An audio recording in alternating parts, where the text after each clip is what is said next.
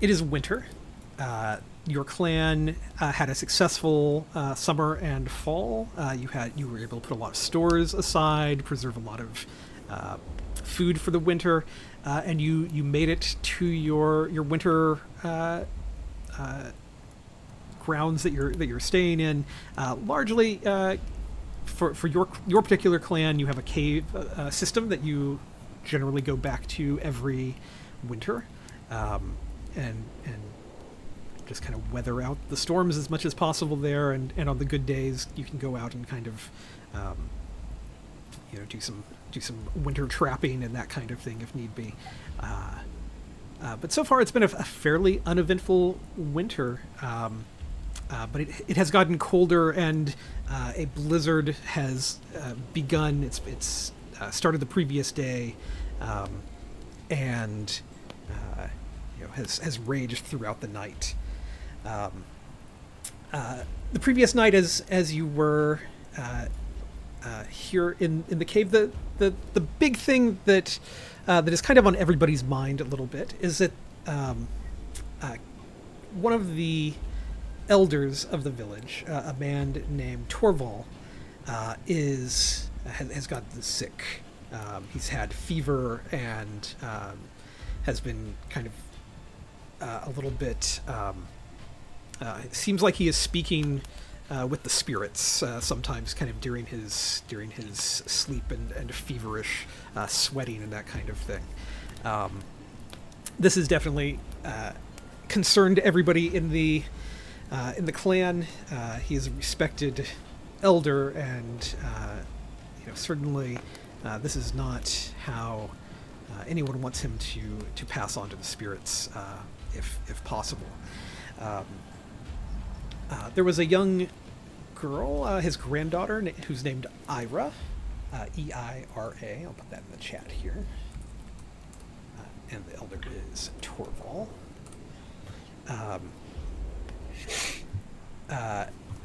She has been kind of watching over him, basically ever since the fever came on him, and she has been sitting by his side and watching him. Ira's about 8 years old, I would say, and just very concerned about her grandfather. This he kind of seemed to be getting worse the night before, and this morning, as you wake up and kind of survey the cave, you all realize that he is not doing well at all, and it does not take long before everyone realizes that Ira is missing.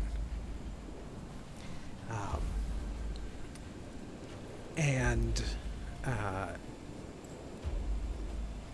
her mother, one of your fellow clan members, would definitely be in a little bit of a state of worry about that, because going out into a raging blizzard is really the only other place that she could be if she is not in the cave proper. So with that kind of as the setting of the morning's mood here in the cave, why don't we have you guys really quick kind of introduce yourself and your character, I guess, and just tell us a little bit about your character. Scott, why don't we start with you with Kerchak?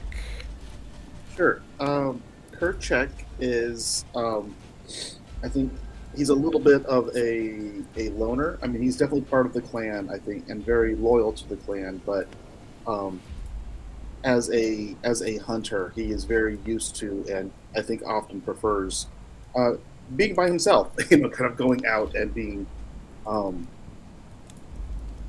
of in solitude. I think he has a very strong. I think moral compass, I guess, is the word to use. Like, very strong in his belief system. Like, seeing Torval like this is very upsetting to him, because a man should not die on his back. A man should die on his feet. and so he understands wanting to do anything we can to help Torval through this. I don't know. I haven't thought so far into thinking if Kerchak has like a family, like a wife or child or anything like that. Mm-hmm. So for now, I'm going to say he does not, but he is very much part of this clan. Yeah, fair enough. Yeah, I mean, everybody would be, or most people would certainly be related or connected somehow, either through the clan or the tribe, the larger tribe somehow. Excellent. Bella, why don't you tell us a little bit about Bello here?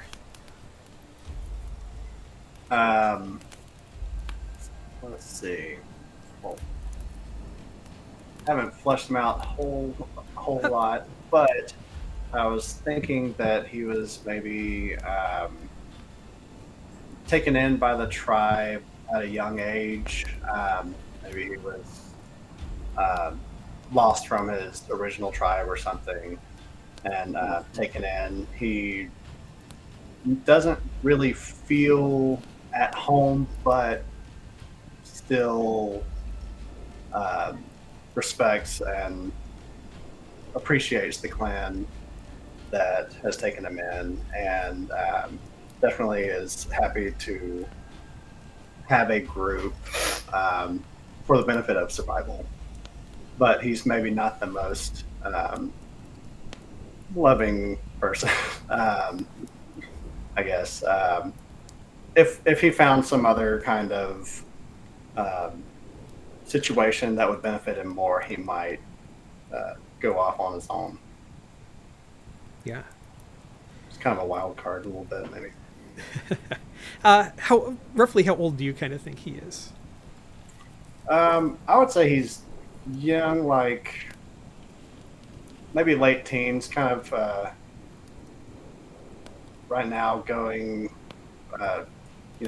he's a new man and trying to figure himself out. Yeah, fair enough.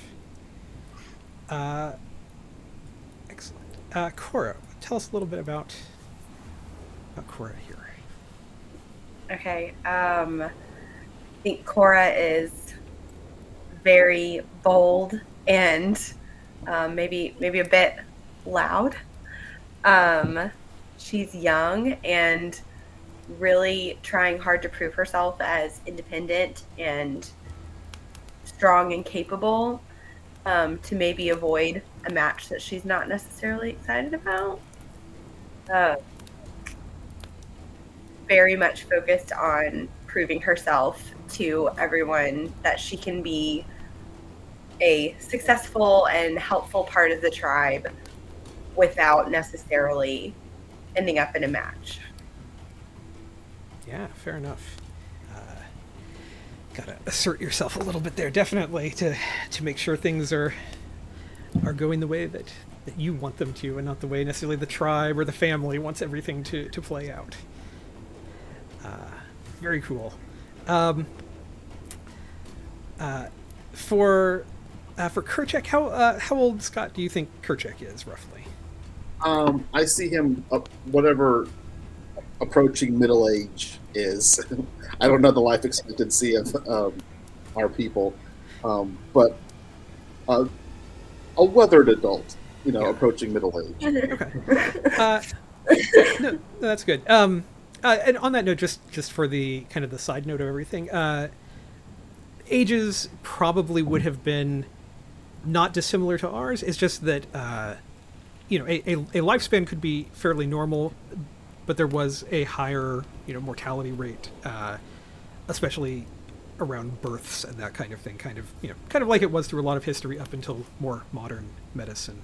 But if you survive childhood, you could conceivably lead a reasonably long, normal life.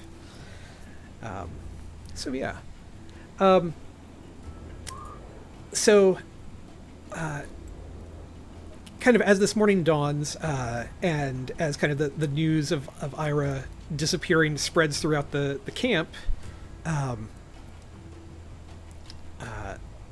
her worried mother is there, kind of talking to anybody that will listen. What is it that draws the three of you to want to be the ones to go out and search for her? I think Cora has probably been like in a hold me back kind of position. The first one to start vocally, loudly saying, "Let's go, I'll find her." Yeah. And I think Kerchak, as with his history of kind of being a hunter and knowing, well, I don't know how familiar he is with this particular land that they're in now, like this kind of their winter home, but just kind of with the knowledge of how dangerous it can be anywhere out there by yourself,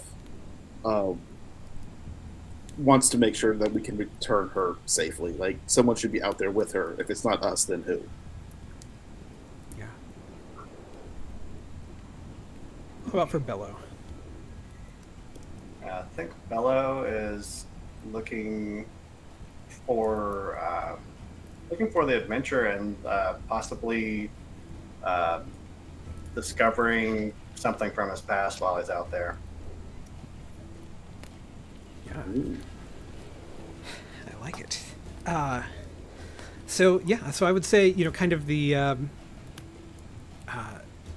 three of you kind of take on this mantle. You all, for your own individual reasons, kind of step up and suggest that you will head out into the blizzard and away from the safety and warmth of the camp to go in search of the young girl Ira. How old, like, when you say young girl Ira, like, is she a child? Is she an adult? So she would be probably about 8 years old. Okay. Which to be clear, for the clan, that means that she is a bit trained at this point, right? Like, by 8, you're going to have some skills already. Sure. You're certainly not a full adult or anything like that, but you're going to have at least some basic survival skills. So it's not, it's not a panic of, like, necessarily like she's definitely just, dead somewhere out there. Theoretically, right. but she also is only 8. There's a lot of things that can go wrong. Yeah. Yes, with her being 8, I think definitely informs the urgency as well, though. Yeah. Yeah, absolutely. There is one other kind of wrinkle to this. Last night around the campfire, some of the folks around the fire were telling stories, and as you think back on them, you remembered that one of the stories that was told around the fire was about a flower that your clan calls a summer whisper. It's a certain flower that blooms in the middle of winter, and it has medicinal properties that you would use to treat an illness like this. And some of the talk around the fire last night was definitely some of the tales around treating illness and injury, with the situation that was going on. And Ira's mother would certainly say that she noticed that Ira was paying very close attention to those stories the night before, and she's worried that is what possibly the girl has gone in search of. Do we know where this flower would grow? Is it known to be growing like in the shade? Is it a high altitude thing? Is it by the river? Do we have like a general idea of where one could find this? Aha. And that brings us to our first dice roll of the game. If you would like to make a, I'll let you do either history or survival for this. Okay. Let's see which one's better. Oh, good. The history's -1. Yeah. History is going to kind of... Oh, history. I We'll was going to say survival. history is going to give you more like if you know anything kind of from the stories and things that were told around the fire, and survival is going to be based on kind of your knowledge of the area. That's a 22. I mean, yeah, that's a 22. That is literally the best you could roll on that. Yes. So the winter grounds that you were in. I mean, this is the way your clan would work. Is you kind of follow the same patterns every year, and you have territories that have been, in your case, home for 30 or 40 years at this point, that you've cycled through every year over the seasons. So you would have a reasonable sense of what you could expect to find around here, and where you might find that particular flower. For you, what you're remembering is that it's the closest place that you remember it growing is kind of out several hours away. There's like a river that you have to cross and kind of head out into a forested area, and somewhere out there there is this flower that grows. So yeah, you have a pretty good sense of roughly where it would be. You don't know if Ira would have that sense, but that's where you would think it is. Sure. I go ahead and I relay that to Cora and Bello. With having seen it, I believe it'd be over there in that area. Yeah, as the omniscient narrator said, we don't know if that is if Ira would know that, but if we have to pick a direction to go, that's the direction I would pick.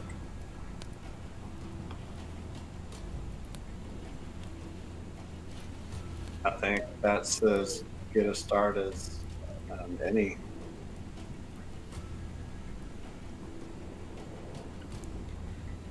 All right. Well, if that is, yeah, if that is the start that you would like to make, what we'll do is say that you bundle up and gather your gear to head out into the winter. Heavy furs to help guard against the cold. You make sure you have food with you. Any weapons that you need to take. Make sure that everything's in good working order before you head out. Also even taking water in some water skins and that kind of thing. And you get ready to head out. Whoever would like to, who thinks that they have a good survival skill and are good at tracking, if you would like to, you can go ahead as you head out into the blizzard. You can also roll a survival check, whoever would like to see if you can pick up on any clues to the trail that Ira may or may not have left behind. I can do that. All right. So I just click on the red survival words? Yes. Okay.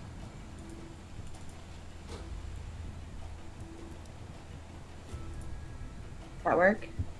There it is, yep. All right, so with a 7, just to kind of explain how the dice roll works here.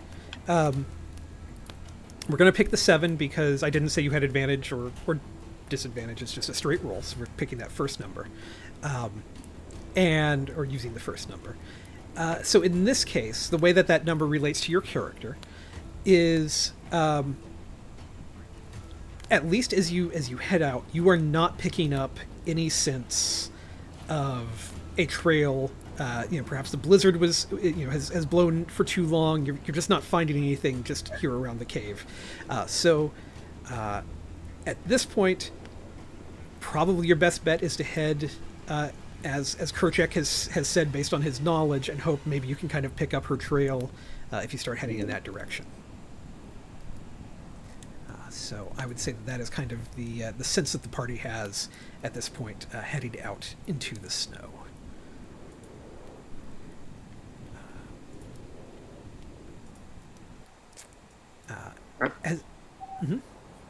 Yep, that sounds good. Yeah. So as you head out into the wilderness, the full force of the blizzard kind of hits you. The wind outside the cave picks up.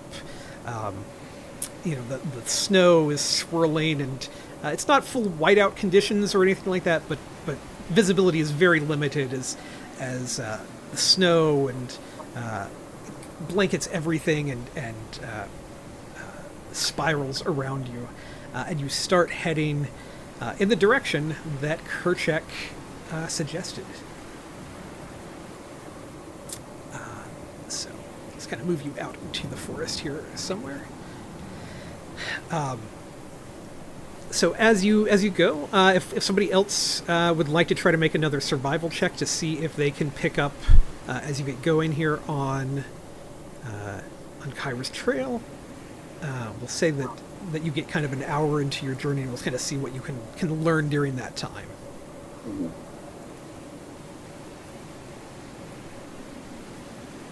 Bello, you want to give it a shot? Sure. Sorry. Let's see. Visibility. What? Visibility being limited.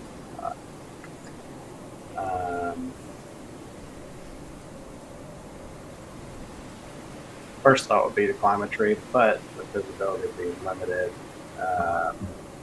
maybe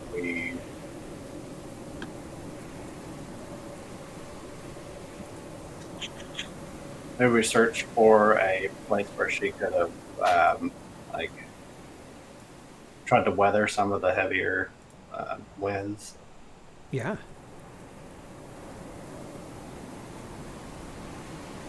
Yeah, give me that survival check, and let's see what you can find here.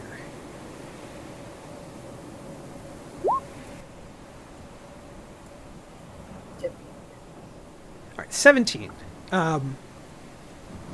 Yeah, kind of here in your first hour of travel, you are going to find a couple of things.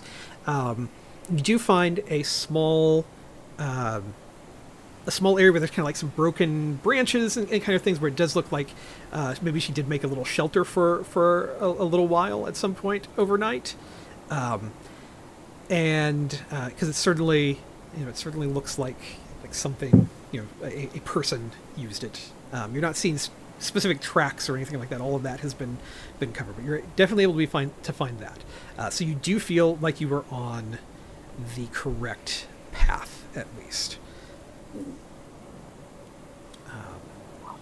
Yeah, absolutely, excellent. So as you continue on, you definitely feel much more like you are, much more like you are on the right path.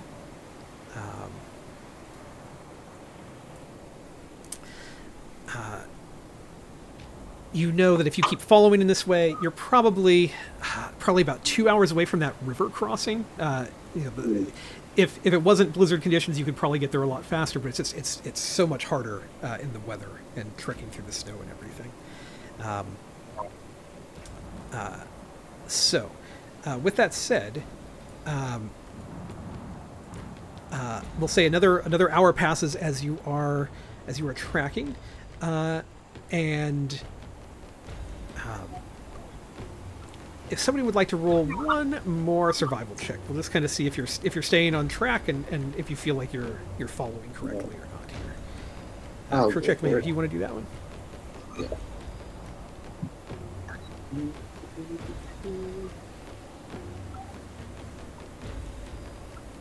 All right, yeah. You definitely feel like you are staying on track as you get going. You're a couple hours into your journey now. What I would like everybody to do now is to make a Constitution saving throw. Because you've been out in the weather for a couple of hours. So to do a saving throw, that is going to be right under where it says like proficiency bonus on your strength. You should see a list that says strength, dexterity, constitution. Those are your saving throws. Right above the skills. Yeah. Perfect.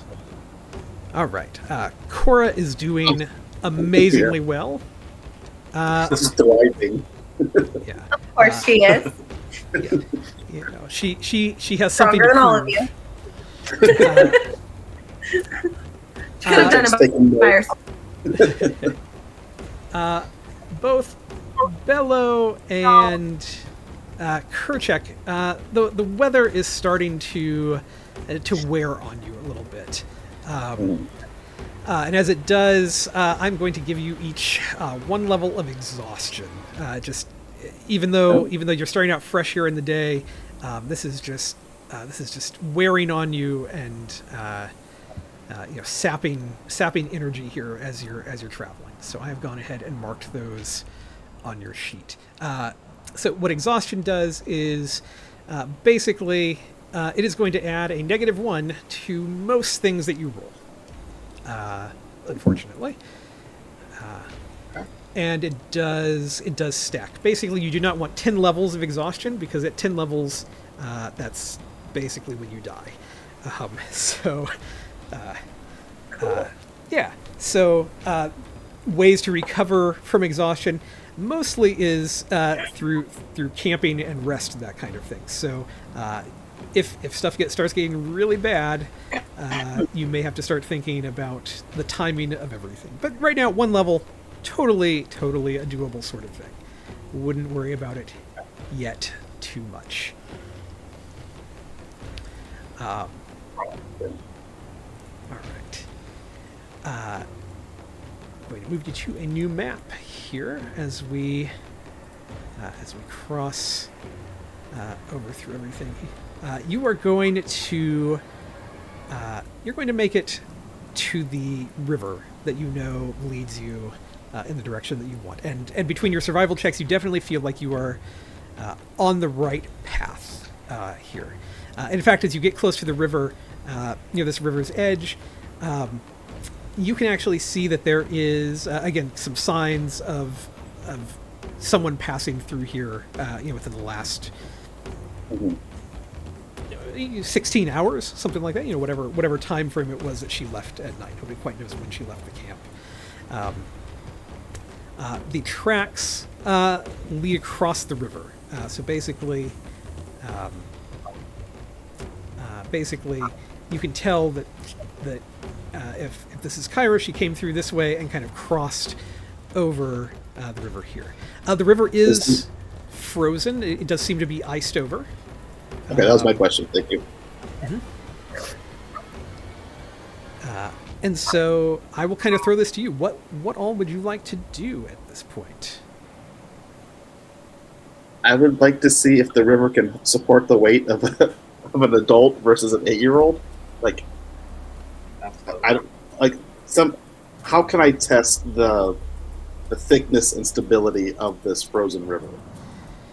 Cora volunteers Okay. to go first because obviously she's the most capable and probably the tiniest. So she's gonna just like power through and go across this river.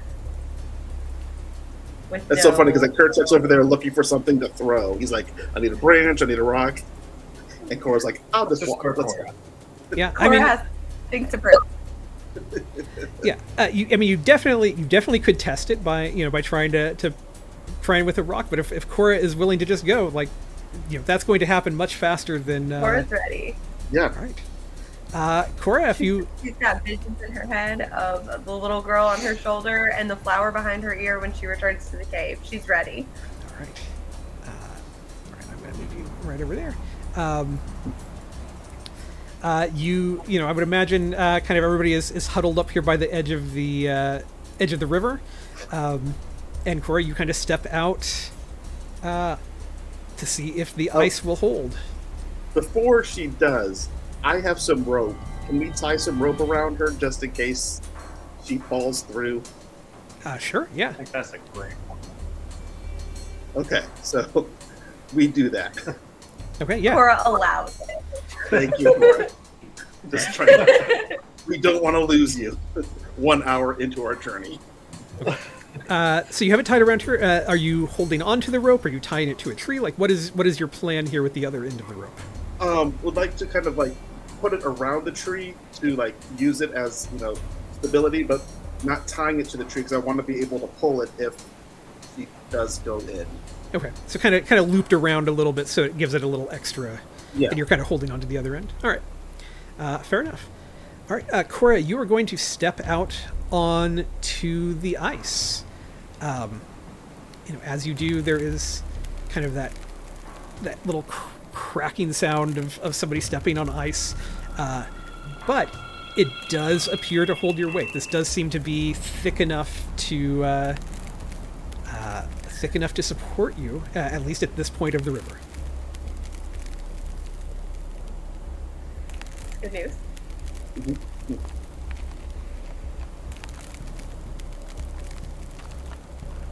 Oh, I may have lost Cora briefly. There we go. So what would you like to do? Do you keep heading across? Like, what is... I do. Cautiously, but going for it, for sure. Fair enough. Cora starts crossing. At some point she's going to get far enough that you're going to run out of rope. Yeah. As you see her start crossing, do you let go of the rope? Like, what do you do? I asked. I think we can. Kerchak asks Cora, like, how is she feeling? Like, are you confident in what you're doing? Cora's always confident. Okay. Okay, because we're running out of rope, so I'm going to, let go of the rope. Is that okay? Yeah. Okay. Cora, if you want, you can roll a. I would give you either a nature or a perception check if you just kind of want to make sure you know what's going on. You can, if you want to roll those, you could. Either one of them.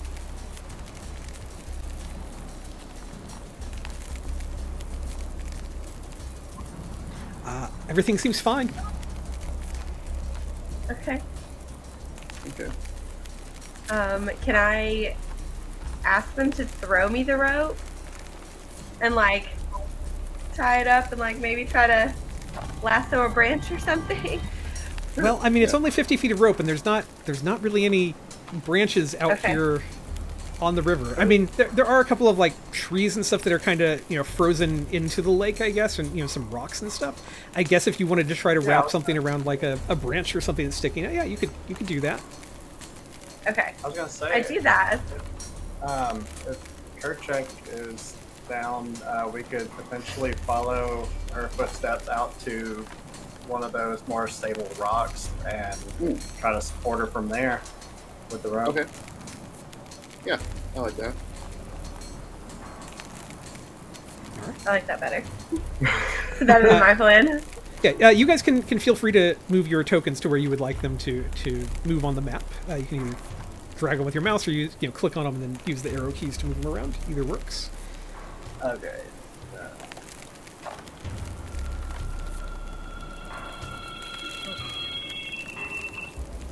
Oops.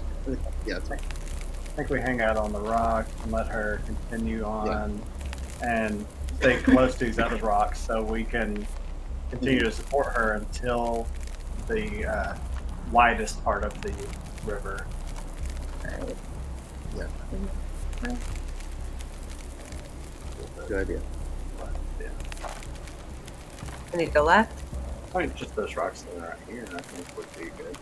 But, well, we're following you, babe. Okay. Okay. Goes over to the rock. Okay. Yeah, I mean everything seems to still be holding at this point of the river. Okay. I think Cora just can I reach into the river and like reach for like a rock or a stick or something and throw it at the ice, or am I too deep? I mean, at this point, I mean there are. What I would say is everything that's kind of around you is kind of frozen in, so you would have to like try to dig it out of the ice, which you can do, but that also would potentially weaken some of the ice.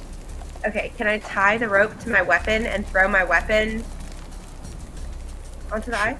Sure, yeah. Okay, I'll do that. Okay. Yeah. How far out do you kind of try to throw it? Like 10, 15 feet kind of over this way somewhere? Halfway in the middle between me and the next rock. Okay. Why don't you roll... why don't you do a strength check for me here? So you can just click on... in that left-hand column of things where all the numbers are, you can do... just click on strength there. And that'll be a flat strength check. I'm just waiting for it to load. Yep. Oh, a handy thing to know with your character sheet, in the title of when it's open, at the very top where you can kind of see, like where it has your name and stuff. If you double click on that, it should have kind of like a little cross icon that comes up with it. It'll just minimize your sheet, so it stays open, but kind of minimizes it into a little tab. And you can double click on that, again, it'll just pop back your sheet open. Okay, so you said the strength Yes. under proficiency bonus? Strength, actually to the left of that, just at the very top, right above the number, what is it? I don't remember what your strength score is, but... I did it wrong. Oh, that's fine. I can take your strength save, because it's just going to be...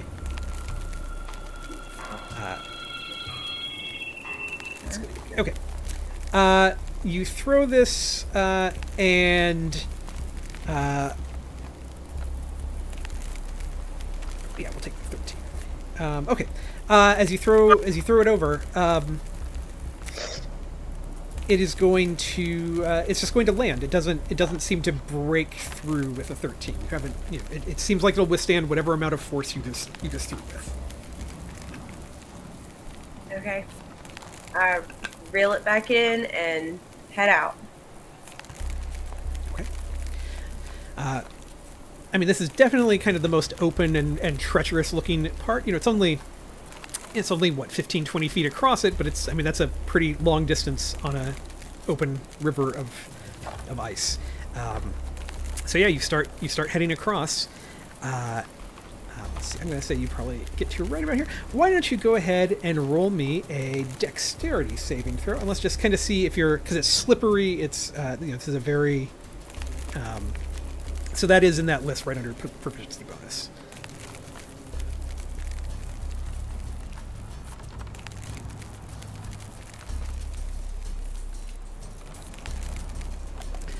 Yeah, you maintain your balance and are able to keep crossing. As the rest of you watch, she seems to be doing just fine crossing over this ice. Okay. Is there anything that you guys would like to do, or are you just kind of waiting for her to keep going?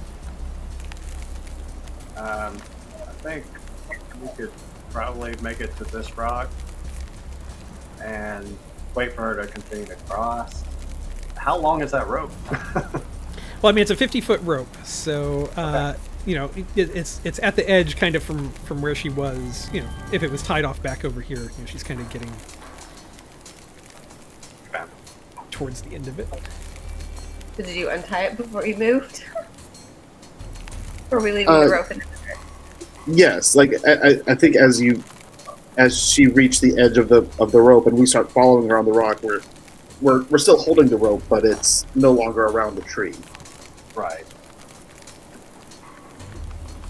I think we have the rope at this point, and if she has the other end going to the rock, then she might be able to pull or tie off over there.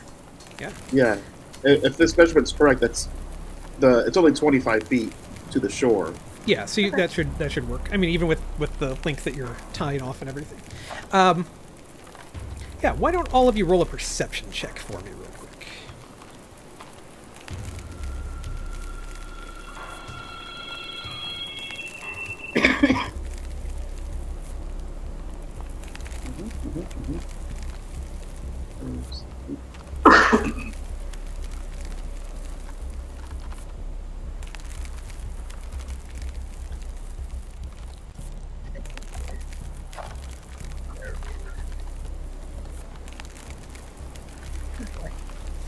Okay.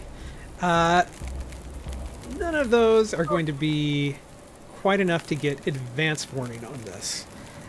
So basically, I think what's happening is you all are paying so much attention to what's happening here on the ice that you're not watching the other shore and kind of the hill that you kind of have to go up on the other side that much.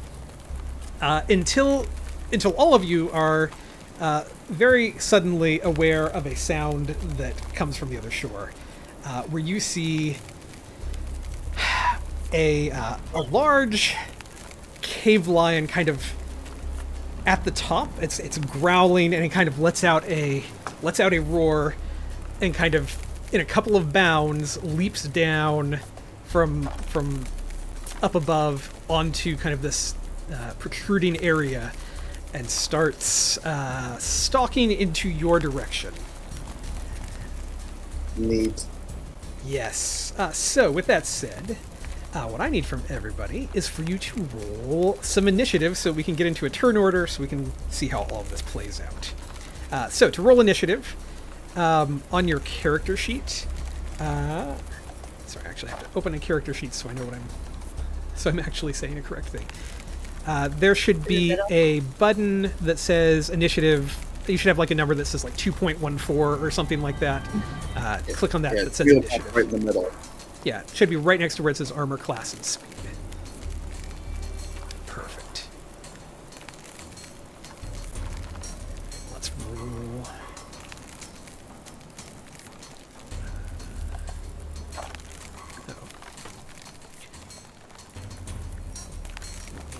Reset. I think I just broke a thing on the back end. Roll 20, so give me just 1 second to reset it. Stop picking stuff. Cora said that it's a good thing she went first because she's ready. This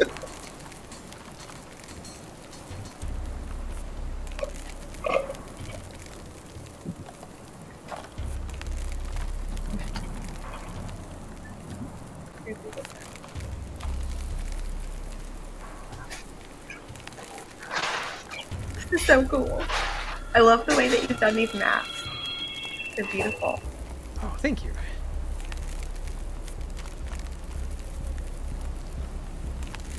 All right, so the good thing is at least Cora and Bello are both faster in reacting than this cave lion is. So let's start the combat. Cora, you are going to be up first. So to kind of explain how combat works, it happens in rounds. Each round in real world time is 6 seconds, or in game time, I should say, is 6 seconds. We take it in order so everything can kind of stay like it's happening, but just keep in mind this is all, combat is usually a very fast thing in the real world, so even though it may take us a little while to play through it, it's actually happening in game very quickly. So on your turn in combat, there's a few things you can do.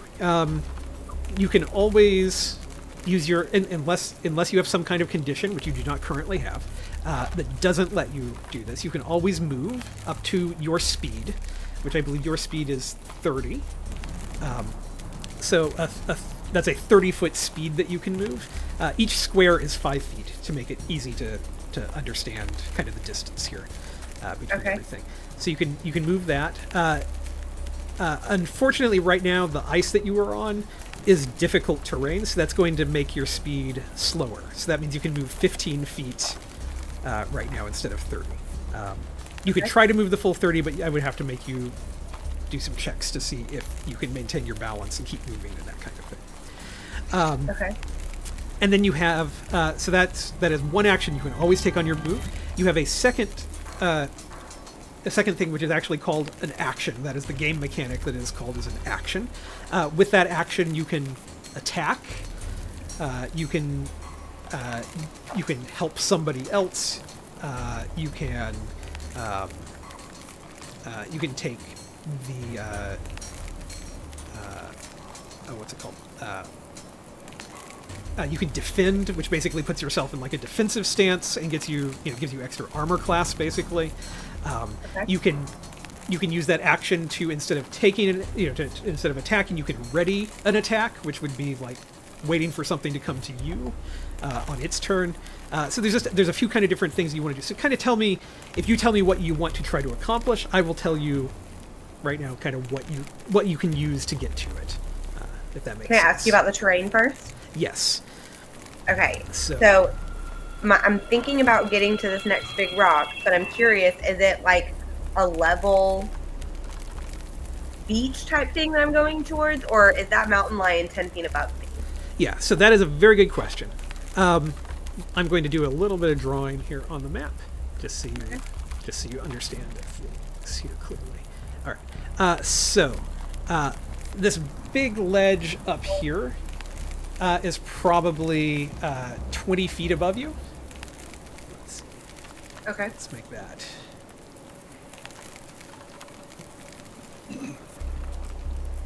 Come on.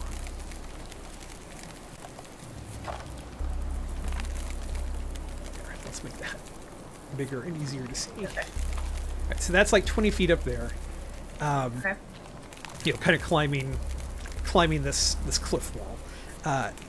This, to get up here from the ice, which we're going to count as like basically the surface level, that's going to be like a 10-foot kind of thing. So it would be easy enough to kind of scale up it. There's kind of rubble and stuff, so you can climb it. It's just going to take climbing up it, basically. And the mountain lion can just jump down. It can just kind of jump down. Okay. So I guess maybe I prepare for an attack, ready an attack. Yeah, absolutely. So readying your attack, that basically takes your action for the turn. But when the lion gets near you, you can then use your attack to attack it, basically. Yeah, perfect. I think that's a very good move under this situation. Okay. Are the character sheets unavailable while we're doing the turn? No, you should be able to access them. Okay.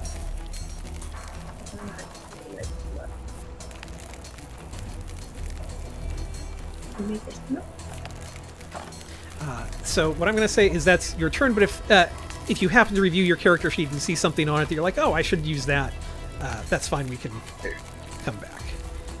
Okay. All right. Bello, you are up next. You kind of see this. You know that Cora's like, I don't know, 10 feet or so away from you. This lion is, a little ways, but not, certainly not as far as you would like it to be, about 30 feet away. Right.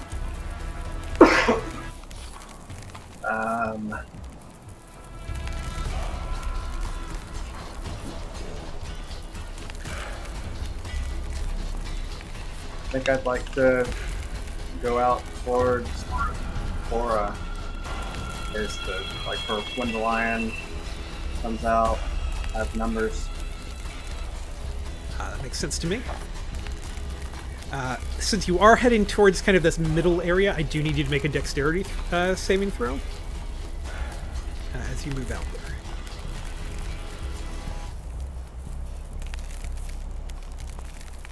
Can we group discuss what the best choice is, or do we have to just each individually make our own choices? You can discuss some, but to kind of keep things moving, it is better to kind of think of this as kind of happening in real time, and so you wouldn't have a lot of time other than kind of really basic communication. But especially since you're newer players, I'm totally fine with some out of game discussion around strategy and that kind of thing. Not a problem. Okay. Well, in the middle of the river, I'm nervous about this ice cracking, so maybe we spread out and try to kind of surround the mountain lion. So instead of one clump target, there are 3 targets. So Bello could kind of either move that way or kind of this way. Yeah. What do y'all think? That's fine. I think that's smart. Which direction do you want to? I mean, I'll let you can position yourself where you want to, Bello. But yeah, I'm good. I'm good with that. Okay. Yeah. So you're kind of nearby-ish. Do you also kind of want to ready an attack, or do you have anything else that you? I can't remember if you have like a bow or any range kind of stuff that you want to shoot with, or what? I think Kerchak has the bow, if I recall. Kerchak does have the bow. I have a bow as well. Yeah, I'm gonna ready my bow. I mean, you can either ready it or you can actually use it now if you want to. Either way is fine. Is there a difference in the performance if you ready an attack and then you just do it? So in this case, because the bow is a ranged weapon, if you wait for the lion and it gets close to you, if it gets within 5 feet of you, then your attack would be with disadvantage because you would be attacking with a ranged weapon but in melee range. Sure. So the further away you are, potentially the better it is to use it. But so that wouldn't make less sense for Bello, but it would make more sense for me if I'm working with a spear and a club. Right. Yeah, I think I would like to go ahead and take a shot, being only about 30 feet away. Yeah. Go ahead and roll that attack then. So just hit bow, Yes. or There should be kind of like right in the middle of your sheet. There should be like an attack section. That's the words. no. And one of those should be bow. Like it should say bow and fire hardened spear. Bow is like bow +5, 1d6 +3 piercing. It's just under where your hit dice are and the death saves.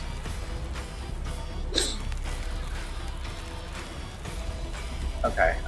Sorry. Oh no, no problem. No, learning where stuff is on the sheet. It's Where was it? Oh, okay. I see it right here.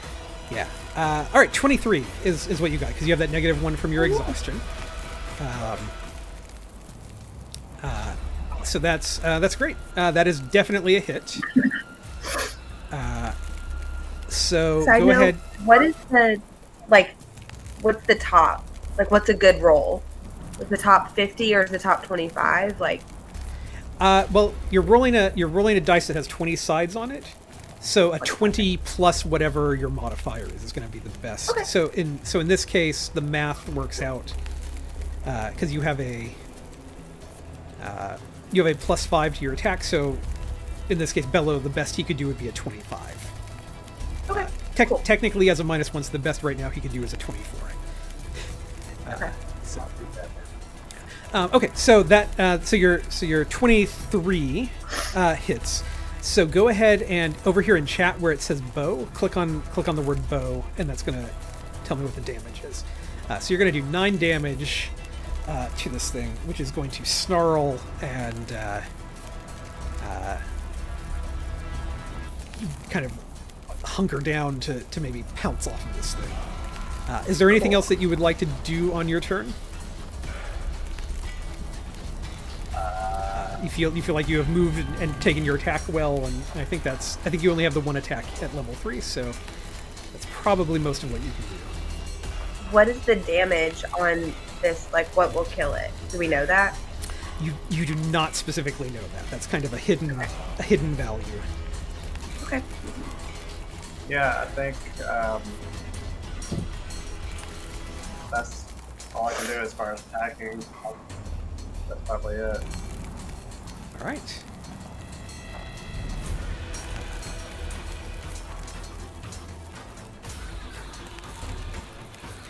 All right. In that case, we are going to move the turn order forward, and it is going to be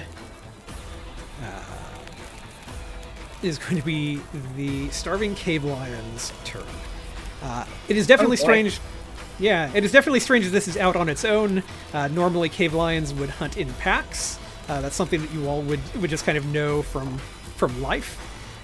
So there's definitely a reason this creature is out on its own, and given that it's winter, it's probably that it has probably not had a good winter thus far. It's either separated from its pack somehow, or I don't know, something's going on. But either way, it is going to snarl, and it is going to it's going to come running this direction, kind of leaping down. So Cora, as it gets next to you over here, you can go ahead and take that ready to attack if you would like to.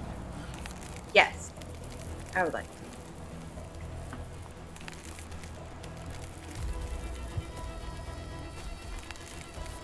What do I do? So on your character sheet, you click on that attack, kind of in that middle area on your sheet. Whichever Do I weapon have you to were pick a planning on weapon? using.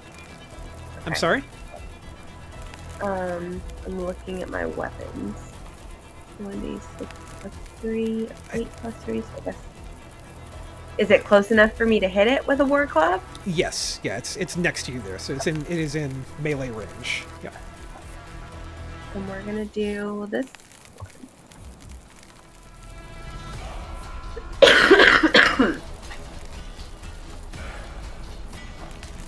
A 19 is definitely going to hit. So over here in chat, click on where it says War Club, and that's going to roll the damage for that weapon. Come on. Yeah, so you're going to roll. You're going to roll a 5. Total for your main weapon attack because you rolled a 2. But you automatically add +3 to that, and then you also get from your powerful blow and your trained hunter another 6. So you're going to do a total of 11 points of damage. Nice. Because this thing is a beast, so it does count for your beast ability. So get that extra 6 points of damage in there. Very, very helpful right now. It was kind of headed towards Bello, but your blow kind of catches it as it's kind of leaping. So he's kind of at the last minute kind of turns and is going to it is going to turn and attack you. And it is going to have advantage on this because it's going to use its frenzied attack this turn. Let's see. So it is going to try to bite at you. Alright, so it rolls a 21 because it has advantage, which your armor class is an 18. So it is going to beat that. And that's how we determine whether or not it hits you or not. So it beats your 18 armor class. So that is going to do 12 points of damage to you. Ooh. So to do the damage, the easiest way to do the damage is if you click on your token on the map here. You'll see there's a bunch of bubbles at the top of it. The red one is your hit points. If you just click on that and type in -12 in the little box that pops up, it will automatically subtract the damage from you. Well, token. Okay, so type in what? -12. Right in my -12. Oh, okay. -12. Okay. Yeah.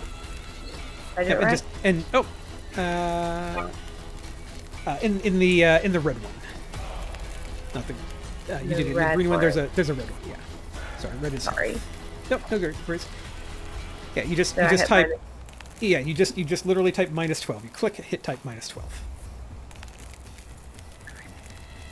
Perfect. There you go. Okay, sorry. And it does a little blood spurt off of you and Sure did. takes it off. Yep. Perfect. I also need you to, since it was running at you kind of here, I need you to make a strength saving throw real quick. Okay. So I hit the strength under proficiency bonus or over all the way to the left? Proficiency bonus.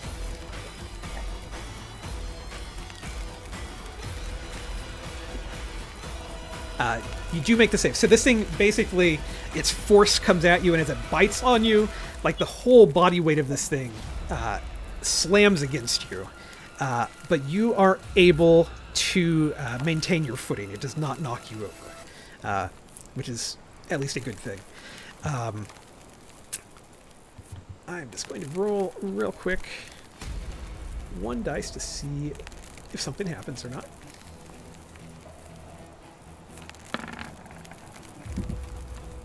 All right. right now we're good. You do hear some Worries. creaking. You do hear some creaking from the ice under you from the weight of this creature near you and just all of this commotion, but it does not break. So that is good. It is going to, even though it's biting on you, it's going to kind of swing over to Bello with its claw and try to claw at him. With a 23, I'm afraid that beats your armor class, which is a 13, I believe, Bello. So that is going to hit you for 8 points of damage.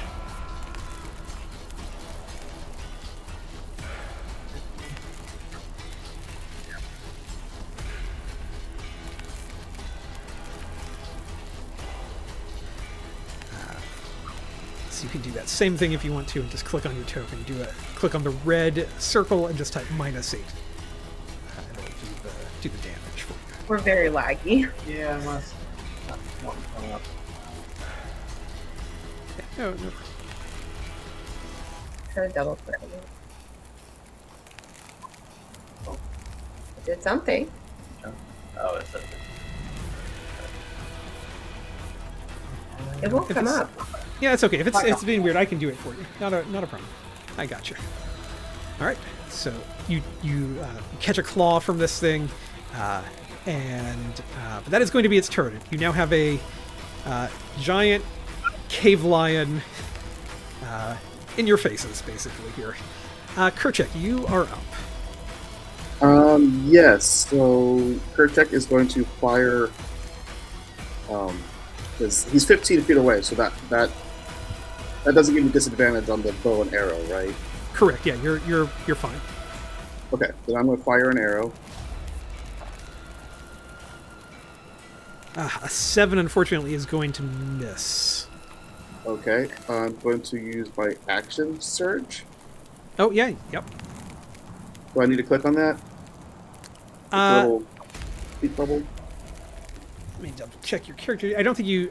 I mean, I know what it is. I just need to. You'll just get. So what is that? Yeah, go ahead and click it just so that just so everybody can see what it is. Yeah. On my turn, I can take an additional action, but I can only do this once per long rest. Yeah. Yeah. If you go ahead Okay. and just there's a counter up here that says that you have 1 action surge. If you'll mark that down to 0. Okay. But yeah, you can definitely. That's just a class thing, so I would have that too, because we're the same class. Yeah, Yes. Yeah. it's over on the Good to know. right side. There's a list of things, so I'm going to fire another arrow. I think that's a good plan. 16 is definitely going to hit. Just I fired an arrow and it missed, but he has an action surge, so he's going to do another action.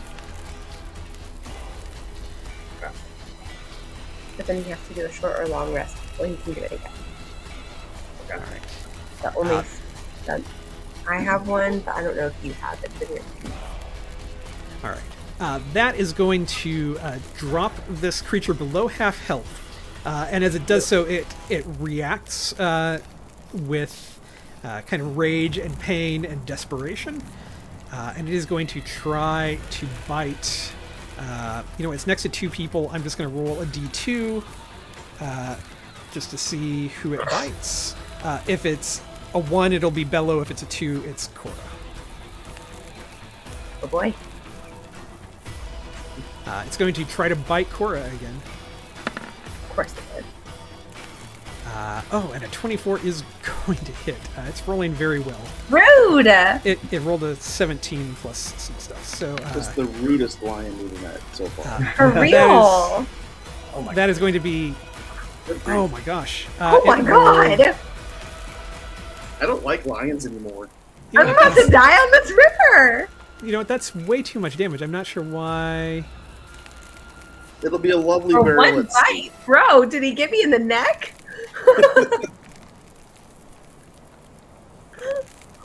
I see what happened.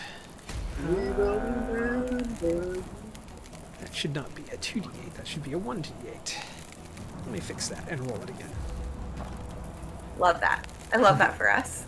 There. Let's try that. A lot better. Well, he rolled maximum damage on it. He rolled an 8, so it still is 15 points.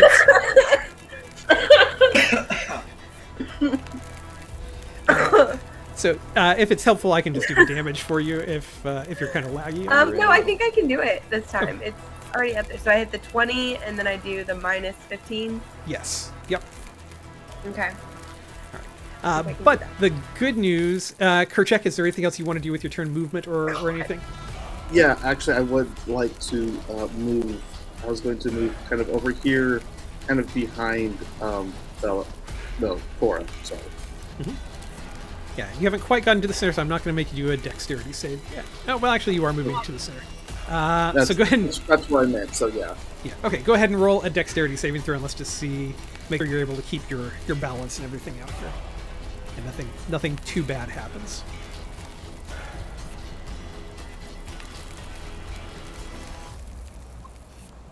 Let's see, that's a 14. Yeah, check. Yeah, you're fine. Good. Yep. Okay. All right, that's it then. In that case, that is going to bring up Cora. This thing has taken 2 big bites on you. Yeah, it has. Your energy is fading here. What would you like to do? Can I attack? Yeah, you absolutely can. Okay, then I'm going to go with my war club because... Okay, so wait, this damage type, it says 1d6 plus 3 piercing on my spear, and then 1d8 plus 3, so that the war club is better, right? Yes. Does more damage? Okay. Potentially, I mean, if you roll higher, it does more damage, yes. Okay. Roll high. I'm gonna try. All right. Your 20, Okay. your 25 is definitely going to hit. So go ahead and click on War Club there in the chat to roll damage. Oh, come on. Please give us something good. Come on! The good news is that was for your extra damage and not your main. And you rolled a 7 on your main damage, so you're still going to do 12 points of damage. I mean, it's not ideal that you rolled That's ones on not both those d4s, but that's definitely a bunch of damage on this thing. Is there Less damage than anything? he did to me. That is true. Is there anything else you would like to do on your turn here? I'm pulling up your character sheet just to check your... Well, I don't want to run because then he's just gonna go for Kerchak, and it's better if we only have one of us severely injured than just me. Yeah, you could try... This thing is not more than 2 sizes bigger than you, so you could use your aggressive thing with your bonus action, if you wanted to, and try to shove this thing. Okay, yeah. Or you can use your action surge, and you can use your action surge if you want to hit it again. You don't have to, but that's one option. But yeah, Let's do this aggressive. So do I just click on the red word? yeah. Or So the tap bubble, right? yeah. So for a shove, shoves are slightly different. Basically, what I'm going to have you do. Sorry, I just have to double check. Well, wait, hang on. A shove isn't going to do a whole heck of a lot of damage, so maybe I do the action surge. We're kind of like, I'm about to die here, so I might as well go hard, right? Sure, yeah. The warrior. I'm going to do action surge, yeah. She wouldn't. Cora is bad. She's not going to push it. She's going to attack it. I'm going to do the action surge. All right, so go ahead and roll another attack then if you want to. Okay. One more. Come on, baby. Definitely a hit. It's a 21.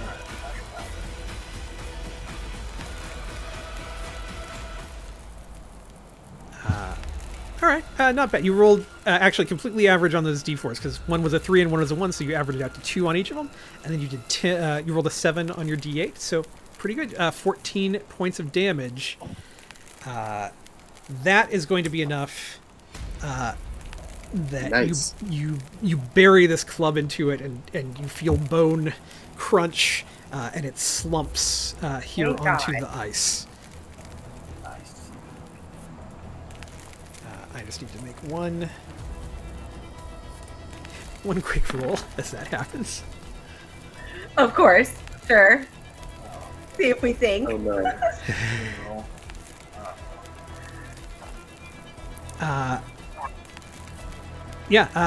Nothing bad happens. 17 is fine. Okay. And I so hear the smile. I don't like it. you are Yeah. out of Mischief. yeah, you're out of combat. You are still here on the ice. Cora has taken some damage. Her stamina is a little bit worn down by this encounter here. Where are we in the day? Because did we rest before this? I can't remember. No, we haven't. No, rested. yeah, I mean you just started the day. You're a couple of hours into traveling at this point. It took you about Okay. I think we said about 3 hours to get here to the river. Okay. I'd like to get off this river. Yep. Absolutely. Well, we're taking this cat with us. Yes. That's dinner. Yep. My thoughts exactly. Just grab it by the tail. Let's go. But y'all are gonna have to drag me up this cliff. Yeah, I mean, so you're all right in the middle of this river. How do you want to finish crossing? Is there anywhere along the bank that is close enough that we can see that is a lower elevation to get up to the top of it? Like this area right here is your easiest way up, kind of this Okay. spot right there. I think we head that direction. Yeah. That makes the most sense. 20 feet away. Can we just make our way that way, or do we need to roll anything to finish crossing the river? I mean, are you all are you kind of going to try single filing, or are you just all trying to get off the ice now? Like how do you approach it? A mad scramble.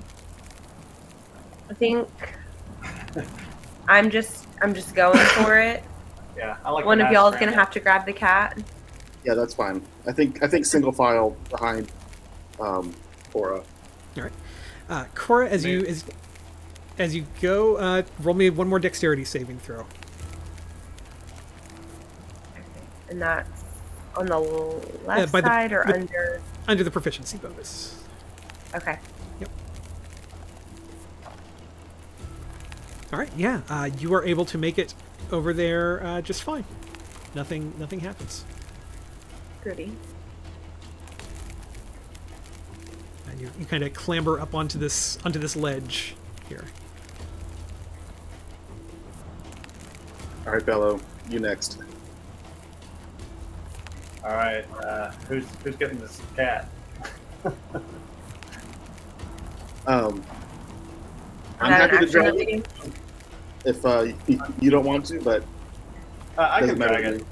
Okay. I can drag the cat. I think you're closer, aren't you, yeah. fella? Yeah. 20 feet, and the cat's on the way. All right. Bella, if you would, first of all, roll me a dexterity saving throw. Let's just see kind of how all of this goes. Yeah, not a problem. You were able to move. Also, roll me an athletics check, and let's see if you're able to how well you're able to drag this lion. Oops, I'll take sorry. that first roll. Yeah, no problem. What I'm going to say is, with that, you're able to kind of get around to this side, but this thing is heavy. It's going to take two of you to finish Okay. pulling it off this ice. Okay. Kerchak is on the way. All right. Go ahead and roll a dexterity check for me as you start kind of moving over there.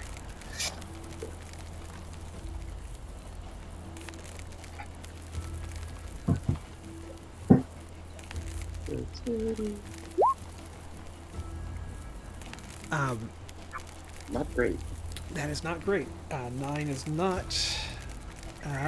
Let me check for one thing. Oh, come on. We're the River Clan. The river can't betray us. Exit river. Kerchak, as you move around this cave lion and get ready to try to grab onto it, you're going to slip on the ice and kind of fall, and you're going to catch yourself kind of on top of this lion. But there is going to be a sickening crack. This is the kind of the straw that broke the river's back, if you will. It was just I broke a rib, but it's the ice. Yes, and you are going to hear this ice breaking, and the kind of all around this cave lion. It's just going to kind of crack, and the pelt is, or the body is going to kind of start falling through, and you are holding yourself up on it. So you will get ready to fall in. What I'm going to do? Preparing to fall.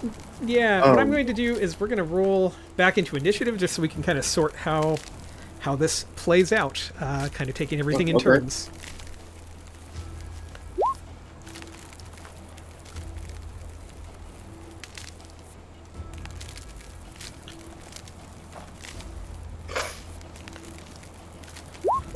Do we all hit the initiative button? Yes. Okay. Why is it so much lower than me? That's because I'm half dead. Does the river roll also? The river will act as rounds end. Okay, so Kerchak, let's see. Cora, you would be the first one to be able to react in this situation, probably because Kerchak is actually falling. Bello was already just more focused on like trying to pull this thing. You're just kind of watching it all. Is there anything you would like to try to do in this situation? Can I throw him the rope? You can definitely throw, and he can try to catch it on his turn. So you can throw it in his direction, and Yeah, there would be a rope that to way. Kerchak. Okay. Roll an athletics check, and let's kind of see how well you were able to brace yourself on your end. Okay.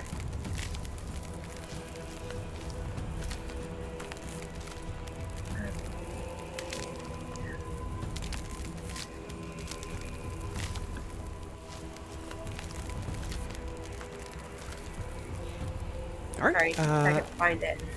Yeah. Yeah, I mean, you feel like you have braced. We'll see if an 8 is enough to work if this goes. All right. That is going to bring up Kerchak. You are falling. A rope has been thrown in your direction.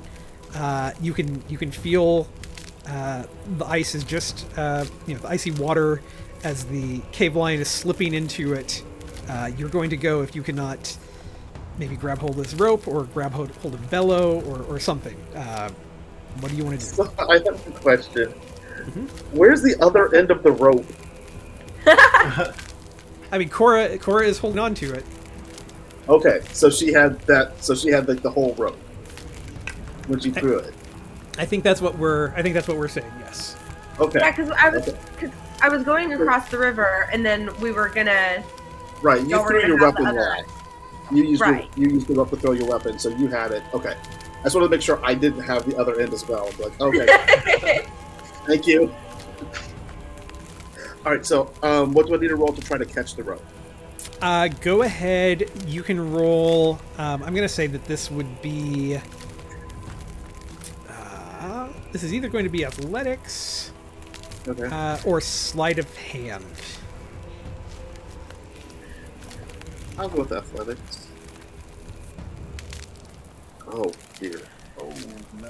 You missed the rope. Avenge me. So it.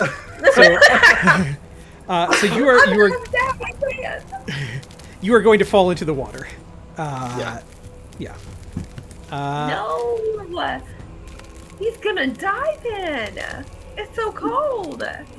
So the How good strong news. is the current?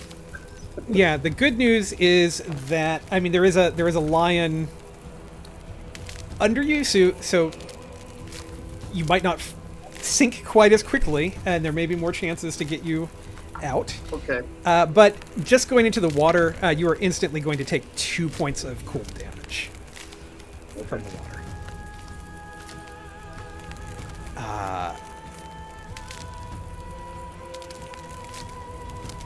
Bellow.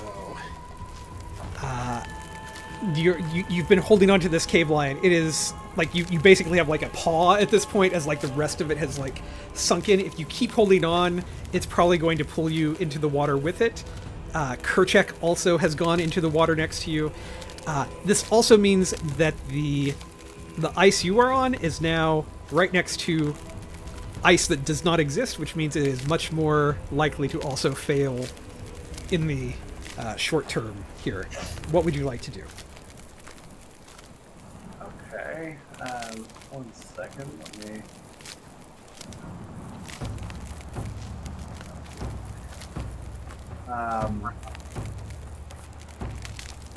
Could I pull out my rope and toss it to him since we're right beside each other? Yeah. And then make a break for the rocks?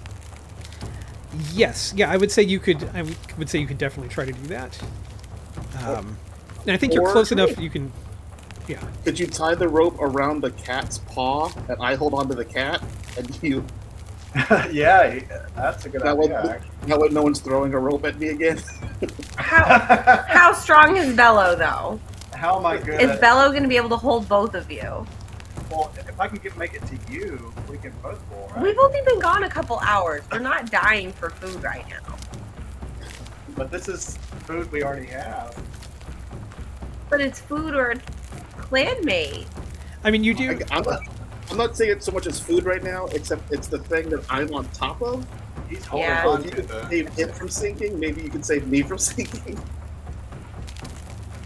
Although, you are a bit of a question mark.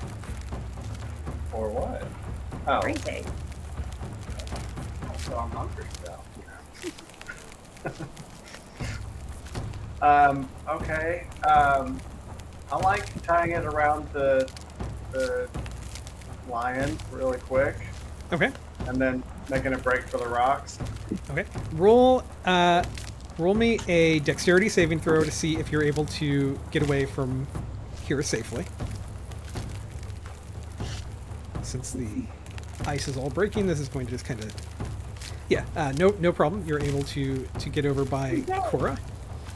So also roll me an athletics check with advantage, since Cora can kind of help you up here to hold onto the rope. All right, so that's going to be a 15. All right, so that's much better. Okay, you have it. Right. All right, Cora, is there anything other than kind of assisting with this rope that you want to try to do on your turn? I don't think so. All right. In that case, Kerchak, you're in the water. You're Yes. holding onto this lion. It is currently with a 15. It is not sinking any further, but you are still in the water. Do you hold on to the lion, or are you trying to scrabble out of this? Like, what is your plan right now? Are you going to grab onto the rope? Yes. So if I can, I'm kind of seeing it as like I'm holding onto the lion and then pulling myself using basically holding onto the line so I can grab onto the rope, using it as the thing that I am on to help reach like a ladder. You know. So going for the rope, because that is actually what's going to get me out of here. And if we lose the lion, fine. I'm not trying to save the lion at this point. I'm just trying to stay out of the water. Yeah. Or get out of the water. Go ahead then and make an athletics check, and let's see if you can get out of the water, kind of laddering your way out with the lion. Not really. Lion corpse. Yeah, no, I'd say with a 9, the shock of the water has, like, you're trying, but Yeah. you almost more just kind of like get caught up with it, like it's in the water and there's ice pieces, and you know it's kind of it's chaotic, and you're not quite able to get out. You're going to take some more damage for being in Is the it 2 water. more, or does it? You're going to take 4 more points of damage. Yikes. All right, Bello, give me another athletics check. I will give you advantage on this because Cora is helping with this. We're going to see if you can pull this thing out of me. 16. You start pulling this lion between the two of you. You are pulling it up out of the water. And so what I'm going to say is unless there's something you want to add to that, Kerchek, we're going to see if you can hold on to this lion as it gets pulled out, basically. Okay. Unless I can add strength. I mean, keep doing what we're doing. Yeah, I mean, I think you got that 16 on the athletics because you're willing to help. So, Kerchek, go ahead and roll another athletics check, and let's see if you're able to. All right, this time you are able to hold on, and the lion and Kerchek are pulled out of the water. I'm just going to do one more check. Oh, and again. If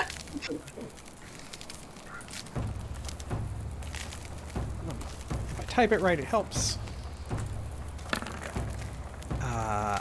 Yes, you're able to pull this lion kind of safely to the edge of the shore, and Kerchek, you'll be able to kind of scramble up and out onto this cliffside.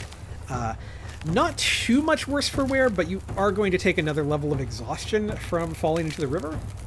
Sure. So I will get that set up on your sheet here real quick. Okay. That seems fair.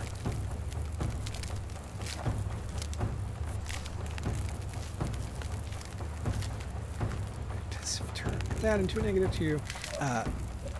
The sheet is not specifically designed for this, so I kind of have to do the exhaustion in a manual sort of way. There's not an automated way to do it, so I have to change it in like 3 places. So there we go. All right.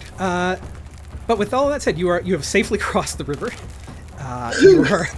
You are on the other side, and you have a slightly emaciated but full cave lion that you can do stuff with. So is it turns or is it open forum? We are back open. Combat and turn order are done. So can we try to build a fire on this little ledge that we have? Yeah, you can either do it here on the ledge, or if you want to try to get up, you could take a few minutes, climb up, and try to get out of the wind a little bit more. What is the level of my damage? Like, am I profusely bleeding out, or am I like sustained? Yeah. So the way the damage works in here, it really is kind of a more a sense of like your stamina that you have for the day to keep moving. So you haven't taken any like lethal blows or anything like that. This is more like when the lion tried to bite at you, it was like you were fighting it off, but that wore off your stamina, right? So so you still are able to act fully, but you're running out of energy to keep going for the day. Okay. Well, do you guys want to build a fire here, or do you want to try to go up?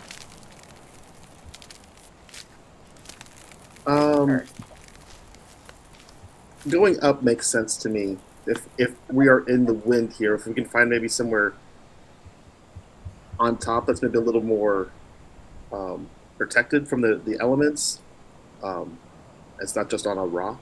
We can maybe set up camp and rest for the night. Okay. Yeah. Yeah. You absolutely can do that.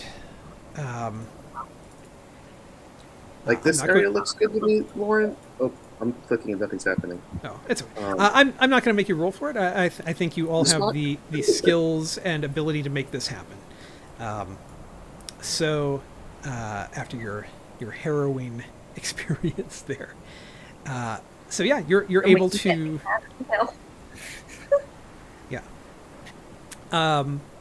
You would definitely be able to rest for the night. Now, there's 2 kinds of rest you can take. You can either take a long rest or a short rest. Short rest is half an hour to an hour, something like that. It's kind of, patch yourself up, kind of get, just get to feeling better. It's not going to get rid of any levels of exhaustion, but you can spend some of your hit die to regain some of your stamina points, if you would like to. It's not going to give you your action surges back, but it's going to take less time. So long rest is going to take, it's kind of taking enough time to make camp, rest, get some sleep, all of that kind of thing. Where do I see what my exhaustion level is currently? I don't think you have an exhaustion level yet. But there should be like a little counter kind of to the right of everything. Right, okay. There should be two buttons that say like short rest and long rest, and under that one of them says exhaustion, and you're currently at 0. Okay. And my current hit points isn't populating.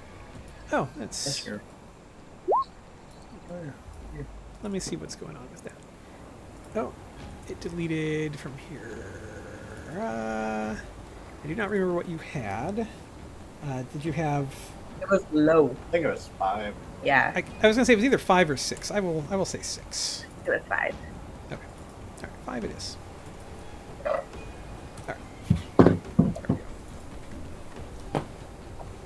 So how do I regain those? All right. Well, it depends if you want to take a long rest or a short rest.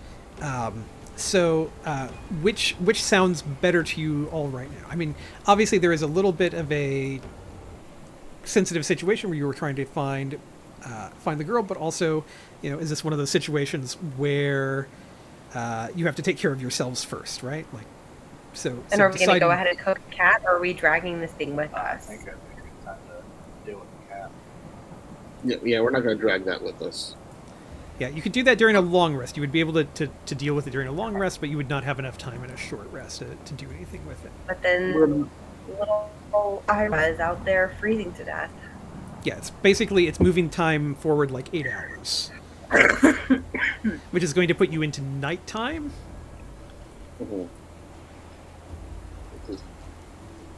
Okay. What do you guys think? Is it worth it? Let's do a short rest, and we can maybe you can get a few of your hit points back. You said that doesn't change our exhaustion levels, Loren? It would not change your exhaustion levels. A long rest is only going to reduce them by 1. So, does dragging the cat with us take anything away from us? It's going to slow you down considerably. Go ahead and now? Yeah, it would slow you down considerably to drag it with you. Can we cut it up and get what we need out of it for meat, and then? Yeah. I mean, you certainly could. That would. What I would say is that would take a little bit longer, and it just wouldn't be part of the rest. It would just add a little bit of extra time. But you could definitely do that. You do have 5 days of rations with you, so it's not necessarily essential to take this meat. But we need it. But I mean, maybe it is. I take a souvenir tooth. Yeah. That works. Yeah, I mean, it is also very frozen and cold out here. If you pack it in snow, maybe you could come back for it on the way back. Yeah. Love that for us. That's a great idea. Before we have to cross the river again. If something else doesn't find it first. Oh God! But then are we setting a trap for ourselves? Yeah, I mean, some other predator could come along and find it, but if they don't, then you have a. All right. For the sake of expediency a little bit, what I'm going to say is you get back out into the forest, and after kind of taking a few minutes to rest, and you are able to start looking again for the young girl who has gone missing, and start following the clues to find her. How was the current weather? Still full-on blizzard. Nothing has changed in that regard. The weather does not seem to be breaking. I'd like to check for any kind of signs of her coming this way, whether it's footprints or broken branches. Is that survival? Yes. Yeah. Go ahead and roll a survival check. Yeah. 17. Here on the other side of the river, as you kind of head and search for her, you're going to see some more signs of her. In fact, you find it looks like she definitely remembered some of her skills that she was taught, and has actually marked a couple of things to show you. Because I think she realized by the time she got this far that, it's kind of dangerous to be out. Maybe the blizzard had not hit by the time she left as hard, but it was getting much worse.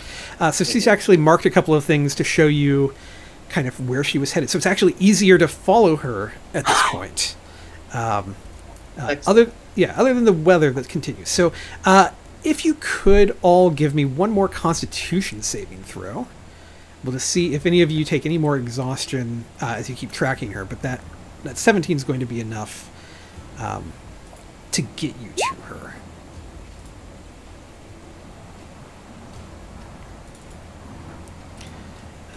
Let's see. You all... actually, Kerchak. Yeah, you're going to take another level of exhaustion. Which makes sense. I think you're. You did take a rest and you warmed up some, but but your clothes are still wet, and even though you tried to dry out as much as possible, so you're going to take another level of exhaustion. So let me set those. It's not a difference between stamina and is damage even a thing, or is stamina the only real thing? The mechanic, I think, is what it said. It's not hit points. It's stamina. Yeah. Okay. Yeah, in classic D&D, you would have hit points, which equate more to actual damage. I remember reading about that. Yeah, but it kind of didn't make. It doesn't really make sense in D&D when you really start analyzing it. But in a setting that is as dangerous as this, and where injury could really have lasting effects, it really didn't make sense to have everything be actual damage that you were taking. Kind of trying to pull that back a little bit. All right, so that's really the only thing is that Kerchak takes that extra. But you are able to continue on. All right, as you progress along, and as it gets a little later in the day here, kind of. It's winter, so darkness comes a little early. So you're kind of, and with the blizzard, it's already, you're already kind of in not great visibility to begin with. Kind of the darkness is going to settle in, and you're going to kind of get that weird, glowy, slightly glowy white world that snow does, but just kind of encapsulates you in a bubble around you. And kind of over the sounds of the wind and storm that are going, you are going to hear the echoes of wolves crying off in the distance. And as you keep following the marks that Kyra left for you, the howls will grow louder, and eventually you are going to come out near a cave.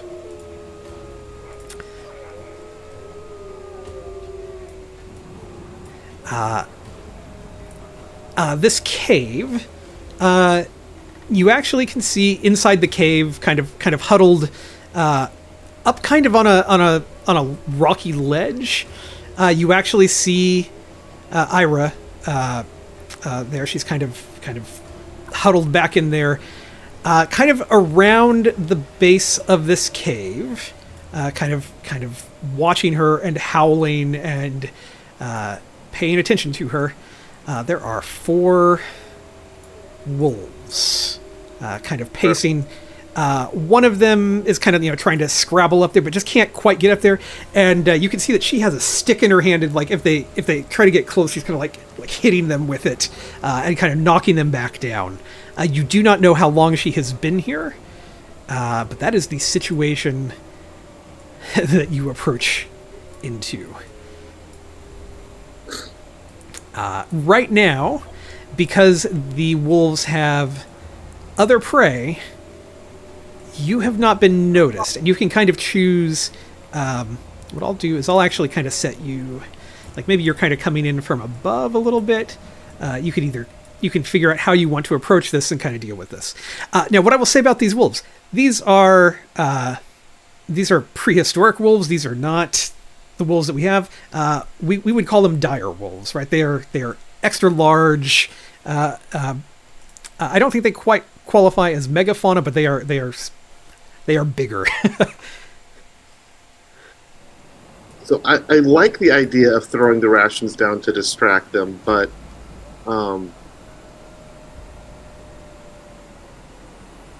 I don't know how that would work.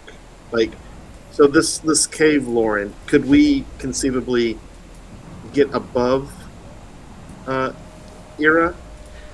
Like, Yeah. straight up?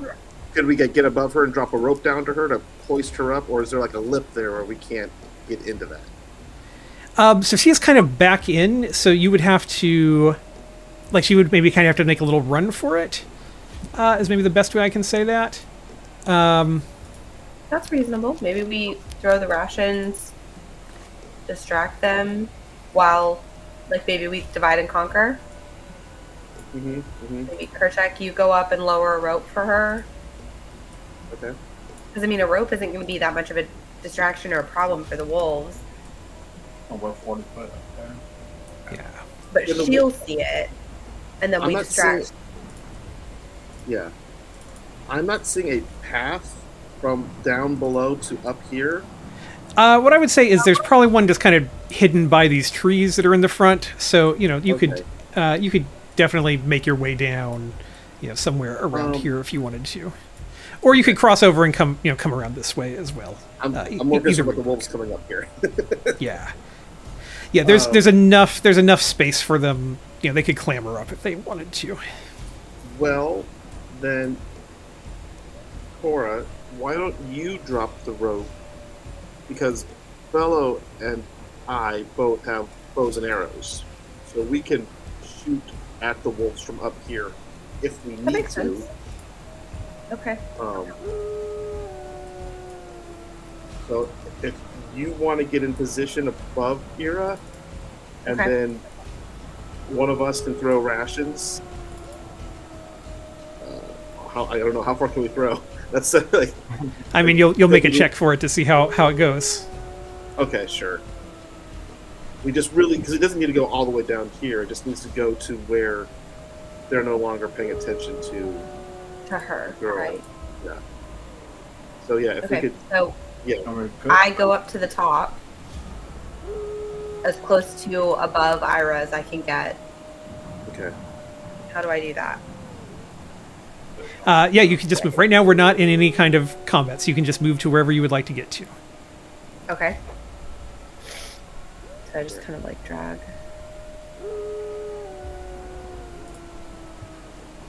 That look good to you guys? Yep. Okay. I will throw rations. What kind of roll is that, Loren? For your Right? it would be a I'm gonna say it's an athletics check. Okay. No try.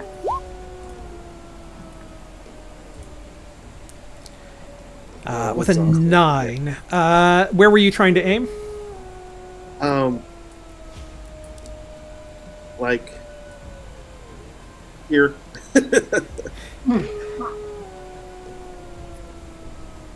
Let's see. What I'm gonna say Or if with I say here, what I just like I only throw it halfway. That's better. with a 9, what I'm going to say is it's not like you fumble it or anything. What I'm going to do is I'm going to have them do a little perception check. They don't even see them. Well, they have advantage on anything that pertains to smell. So the likelihood of them seeing this. You know what? It's a 9. think with a 9, they do not see it. Is what happens off of your roll.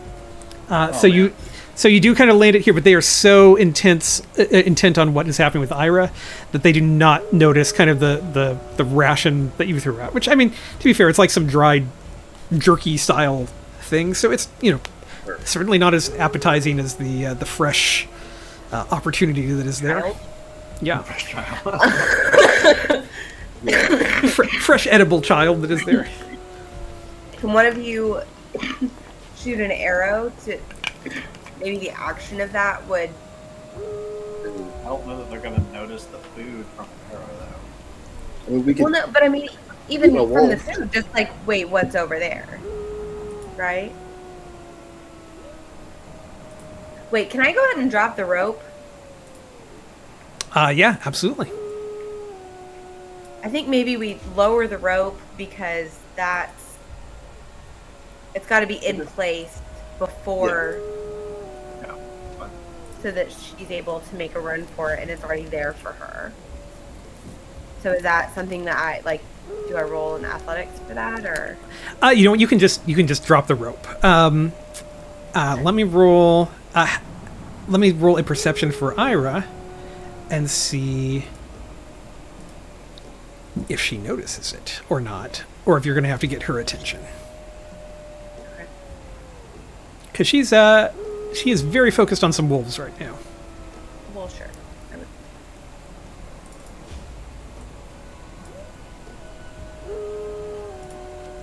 No, this is just a perception check.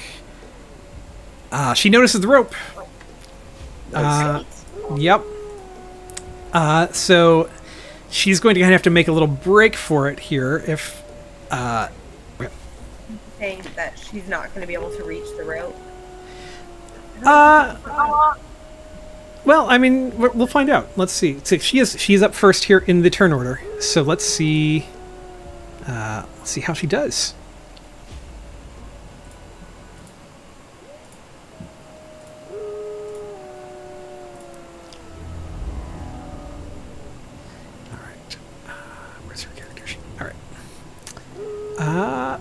What I'm going to have her do is just roll an athletics check, and let's see if she can get a hold of this thing and do anything with it.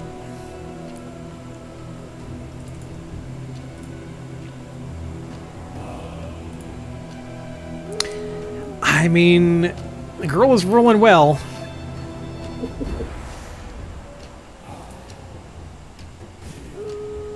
So what I'm going to say is she is definitely able to grab hold of this rope. She's able to kind of jump up and grab hold of it.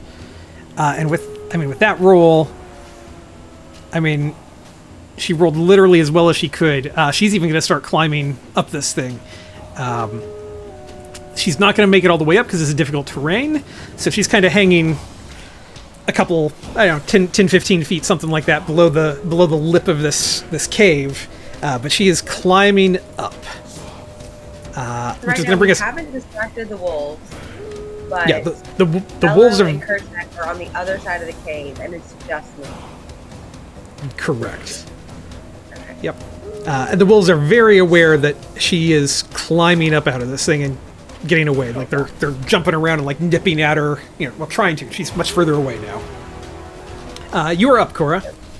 Okay, so I'm reeling her in. I'm trying to pull her up. I'm trying to get her to me as fast as I can. Roll an athletics check. Okay.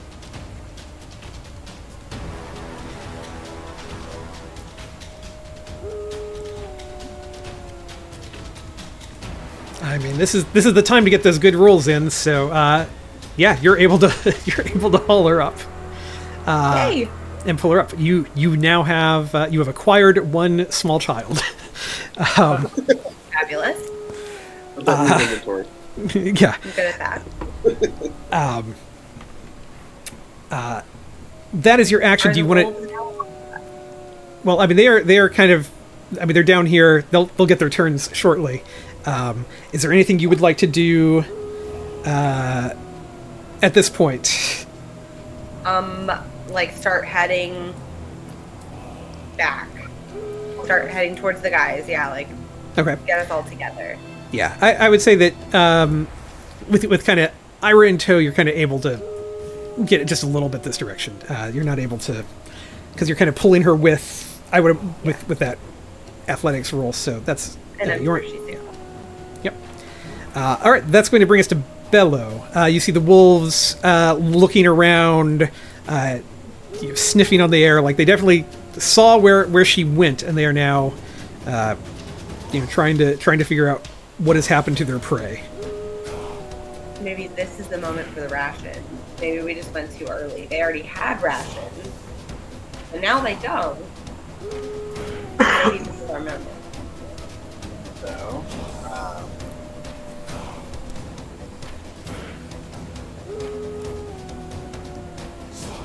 checking my backpack for anything.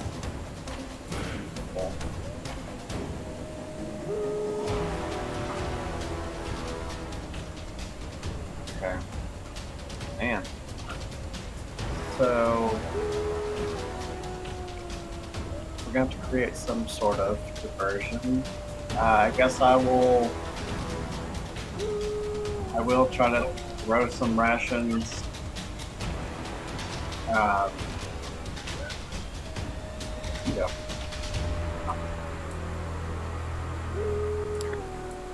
This direction.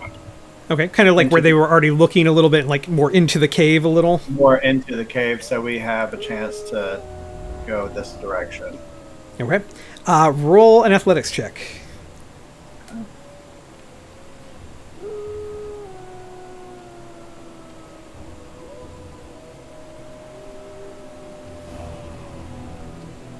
All right. 16.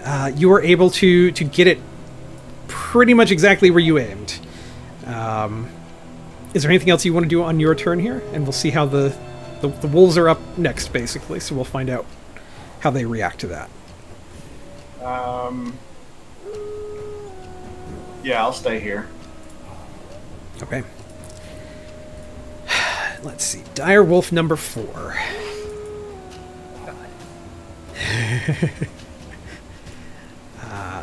Let's have him roll some perception.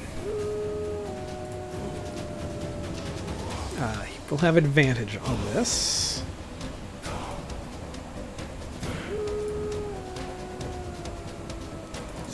Alright, well the good news is he has not noticed anybody else. The bad news is he also does not notice the rations. But with that, like he is just trying to kind of like clamber up this way, kind of like where Ira climbed. He has not figured out that he needs to do something else. So it's not the worst case scenario. Let's see. This dire wolf. What I do for a dead lion right now. All right. He is going to notice the rations, and he is going to kind of turn around and grab them, and chomp down on kind of this jerky type stuff. I'm going to roll a second check to see if he notices anybody else, or if he's too distracted. We're so far above him. No, come on.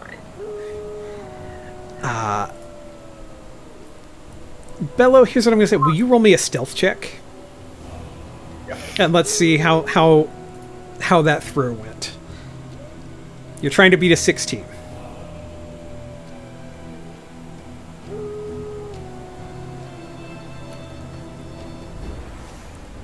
Oh yeah. All right.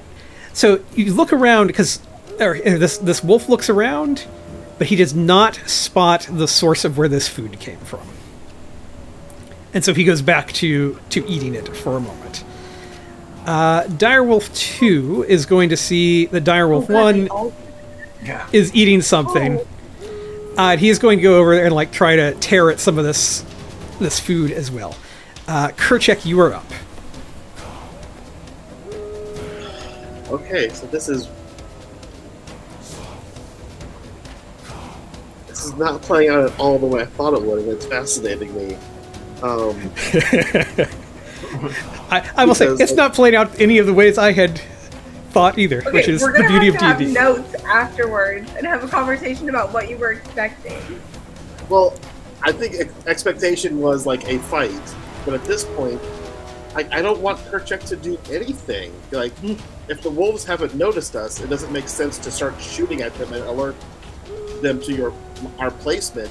Is there anything I can do to move Cora and Ira along in their journey? I don't think there's anything you can do to help them at this point, other than hope that they don't get noticed. You can try to slip into hiding so that you don't draw attention or something like that. But I mean, the downside to that is you might also create a noise or something as you are trying to hide. I'll just have to ready an action. Okay. Basically, like if what is the action that you want to do? I'm going to draw my bow and arrow. Like, I want to be, if the wolves spot us or spot any, I want to be able to respond quickly. Fair enough. All right. Well, that's going to bring us then to Direwolf number 1. All right. I'm going to say he has disadvantage on this check now because there's so much other action here, so which basically means it's a straight check, because normally he would have advantage, so they cancel each other out. He's one to us. That is an 11. And so with an 11, I think he is going to be also distracted by this ration. So the only one who's right now who is still kind of on Ira's scent is Direwolf number 4. Ira is going to come up in the turn order again. She's kind of moving along with Cora.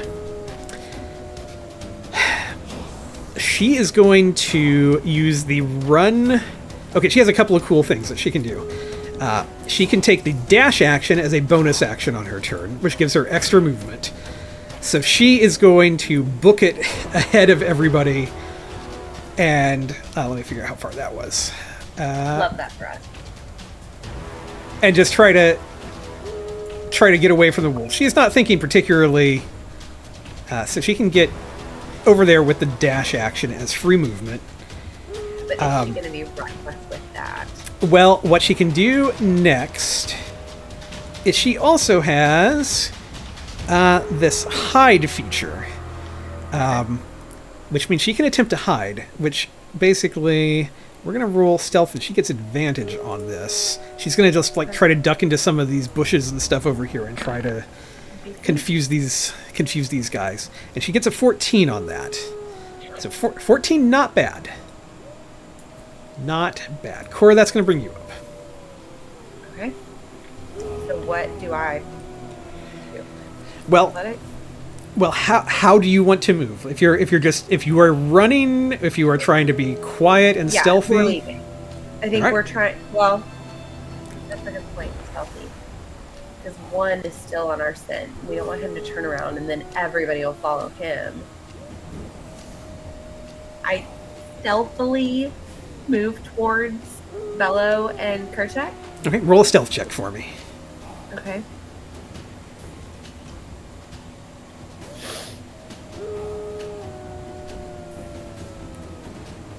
All right. You definitely move over that way, and we'll see if any of the wolves notice you or anything as their turns come up. But you get 30 points of movement, so you're moving over this way, so you can get kind of roughly over to there. Anything else you would like to do with your turn? Anything that I can to be like sneaky and stealthy. The hiding, the quietness. I'm double checking your character sheet here to see if you've got anything, because you already rolled stealth, but let's see if you have anything on here.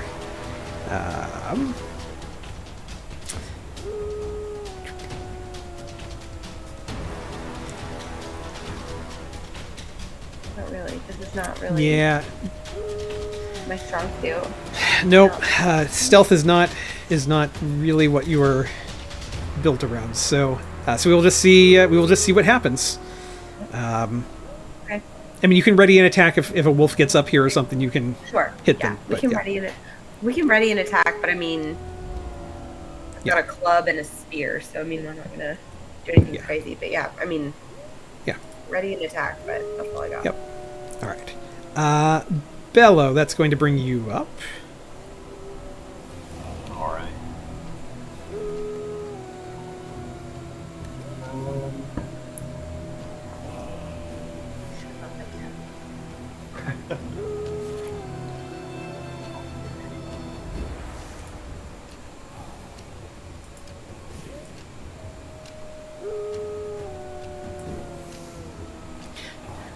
So, can we assume that these wolves are as strong as the lion?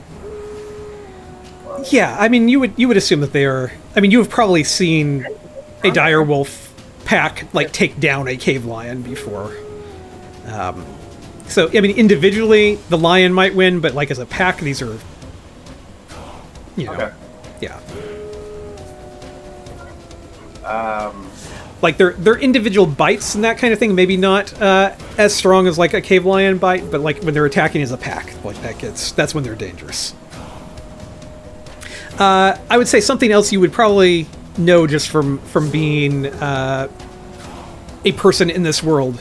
I mean, you have thrown a ration down there. I mean, that's certainly not enough for all 4 of these wolves to share. right. So at some point, they are going to be looking for prey again. And if they catch your scent, you know that you cannot outrun a wolf. Right. Thinking. Ditch all of the rations and go back to the lion? Is that a thing we can do? I'm over here like thinking that would be risky. What is risky? I've got the sneak attack thing that I could use. Oh god, 4 wolves on yourself? I don't On think this so, one pal. wolf that's not distracted. But everybody's gonna pay attention to attack 1 wolf. You gotta just make a choice, man. 6 seconds, right? What are your thoughts, Kerchak? Yeah, that's actually that's what's prevented me from attacking. What is the fear that we shoot one wolf, all the other wolves, Every- either they'll pay attention to that wolf, or they'll look around and go, "What just hurt that wolf?" Right. Right now, I'm kind of for walking backwards away from the cave Okay. and seeing if we just get away and the wolves are just confused as to why their food vanished. I mean, it's possible. Okay. It could happen. Food just floated away. Yeah, like it was right there. Okay, so I think my move then would just be to Great. All right. Go ahead and roll a stealth check, and let's just see. We'll get everybody's stealth here to see where we're at.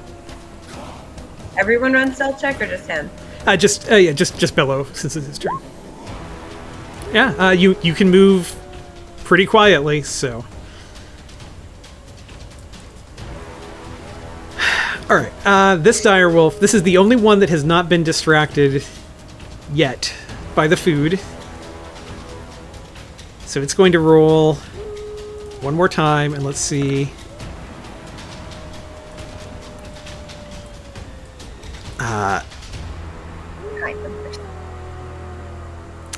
It is going to not be aware of Bello. It is not even going to be aware... Let's see, what did Ira roll? She had a 9... No, not a 19. That's too high. She had a... Somewhere in here. I've lost. Anyhow, she rolled a stealth check. There it is. She rolled a 14 because she had advantage. Yeah, it's gonna kind of roughly know where Ira went to, and it's gonna kind of climb down off of these rocks, and it is going to kind of start moving over this way, kind of loping, and it will take the dash action knowing that she's kind of up this way, and it's going to kind of start trying to clamber up this hill. It doesn't necessarily know other people are up here yet. I mean, you don't know necessarily, but it is definitely trying to get this way. The others have not caught on yet. They are still, I'm going to say they're still kind of fighting over the scraps over here. Let me actually roll a strength check for these two, and let's see if either one of them...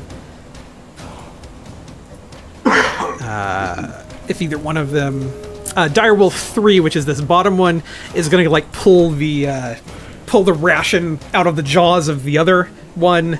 Like they're kind of biting each other and like trying to eat at this food. Kerchak, you have a ready to action before your turn starts. Seeing the wolf coming this way, would that have triggered your ready to action? It is a little bit separated from the pack, so it might not draw the attention of the others. What does this slope look like? Is this something that's going?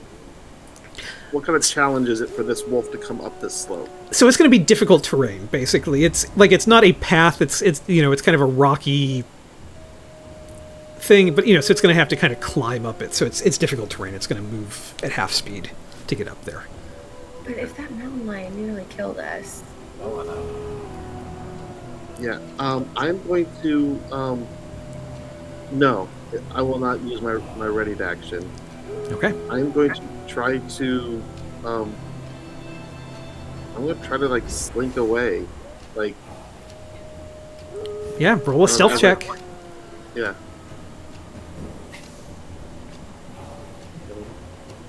I don't recall stealth being one of my strongest suits.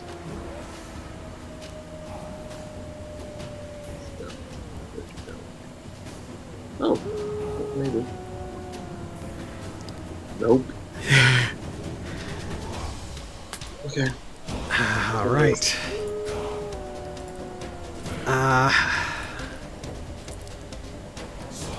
I mean, let's see what this direwolf does. I mean, that's like I rolled a 2, right? Yeah. I mean, it's not strong.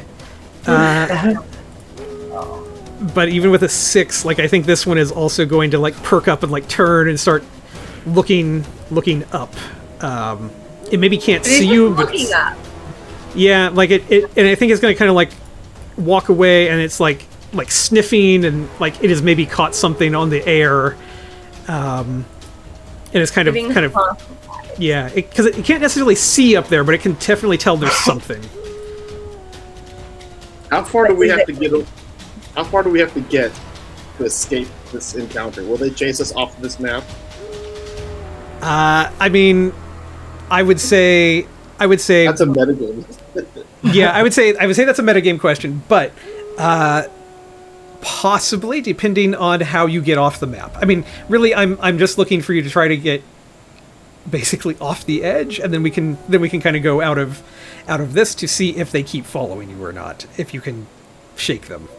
But I mean, if they all aggro onto you before you clear, then they're going to keep chasing you.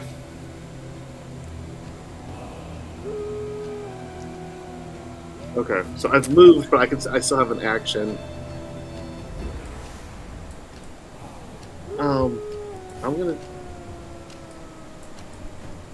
I want to throw another ration. Okay, roll in athletics. Athletics? Yep. Yeah, where are you trying to kind of get it? I think you can, within range, you can basically land it where you want to with that. Here? Okay. Yeah, this area. All right. There's another ration down.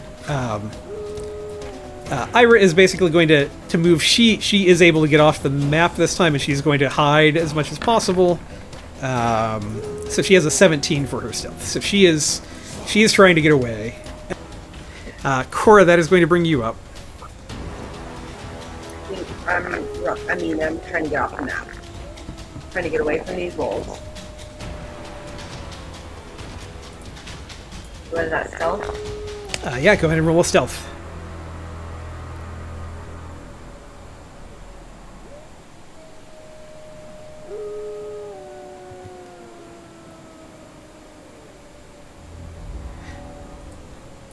I think you're basically able to get over to the edge of the map if you want to with that.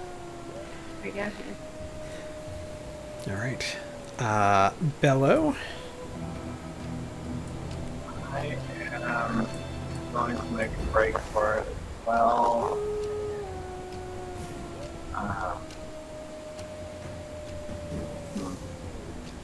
I've got the cunning action where I can do a dash or hide bonus action. Yeah, definitely use that, and I'll give you advantage on your stealth check. Okay. 12, 11. All right. Yeah, I mean, you're definitely able to move over to basically to the edge of the map, and we'll see how your stealth compares to the ration that just got thrown.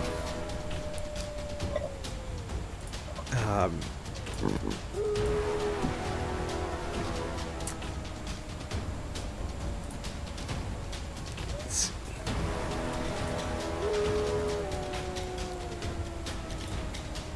All right.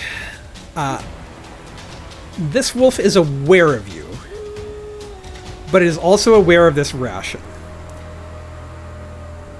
And so what I'm going to have it do is I'm going to have it make a wisdom saving throw, and we're going to see which direction it goes towards. Sure.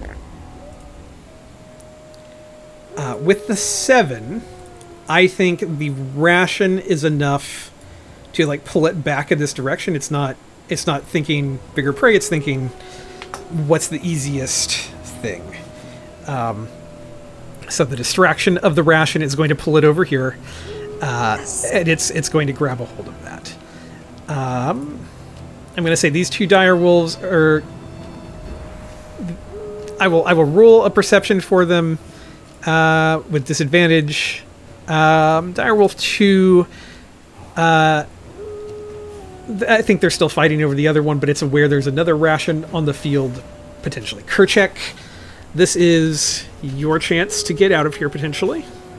This is Kerchek's chance to get out of here potentially.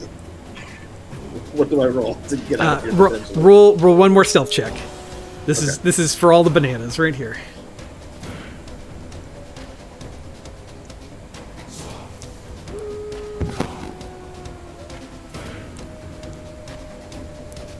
All right, that is a 7. I'm so tired, you guys. Just so tired. All right, Direwolf 1. This is who it all comes down to. I mean, you're able to get to the edge of the map, definitely. Yeah. But it's whether the wolves are going to follow you. Let's see if Direwolf 1 is aware of you right now. Definitely aware of you with a 20. Oh, I thought we got a 6. Yeah, but they have advantage. But we're gonna have him make a wisdom saving throw, and we're gonna see if he goes after the ration or if he's going to come chasing after prey.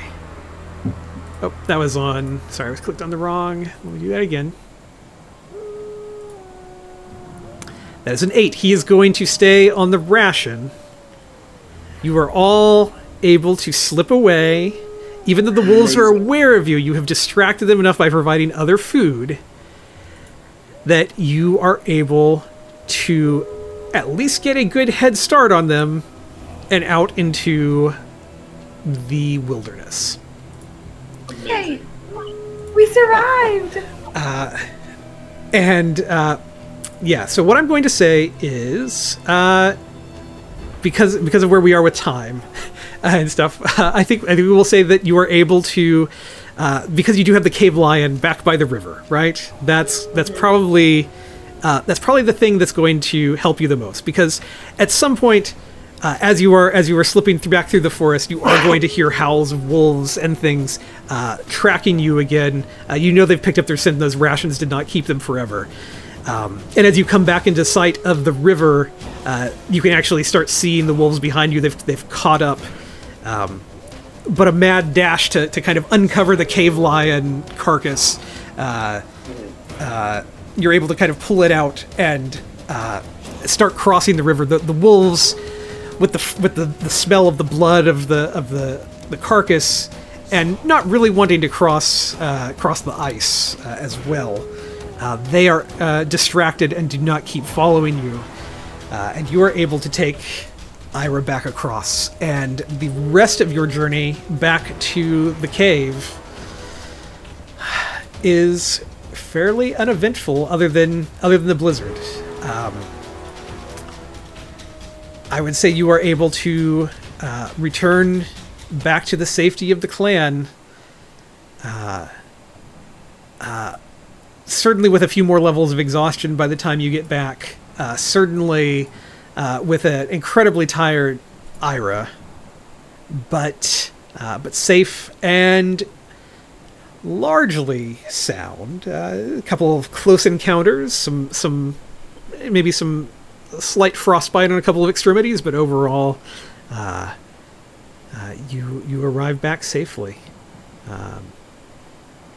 And I think with that, the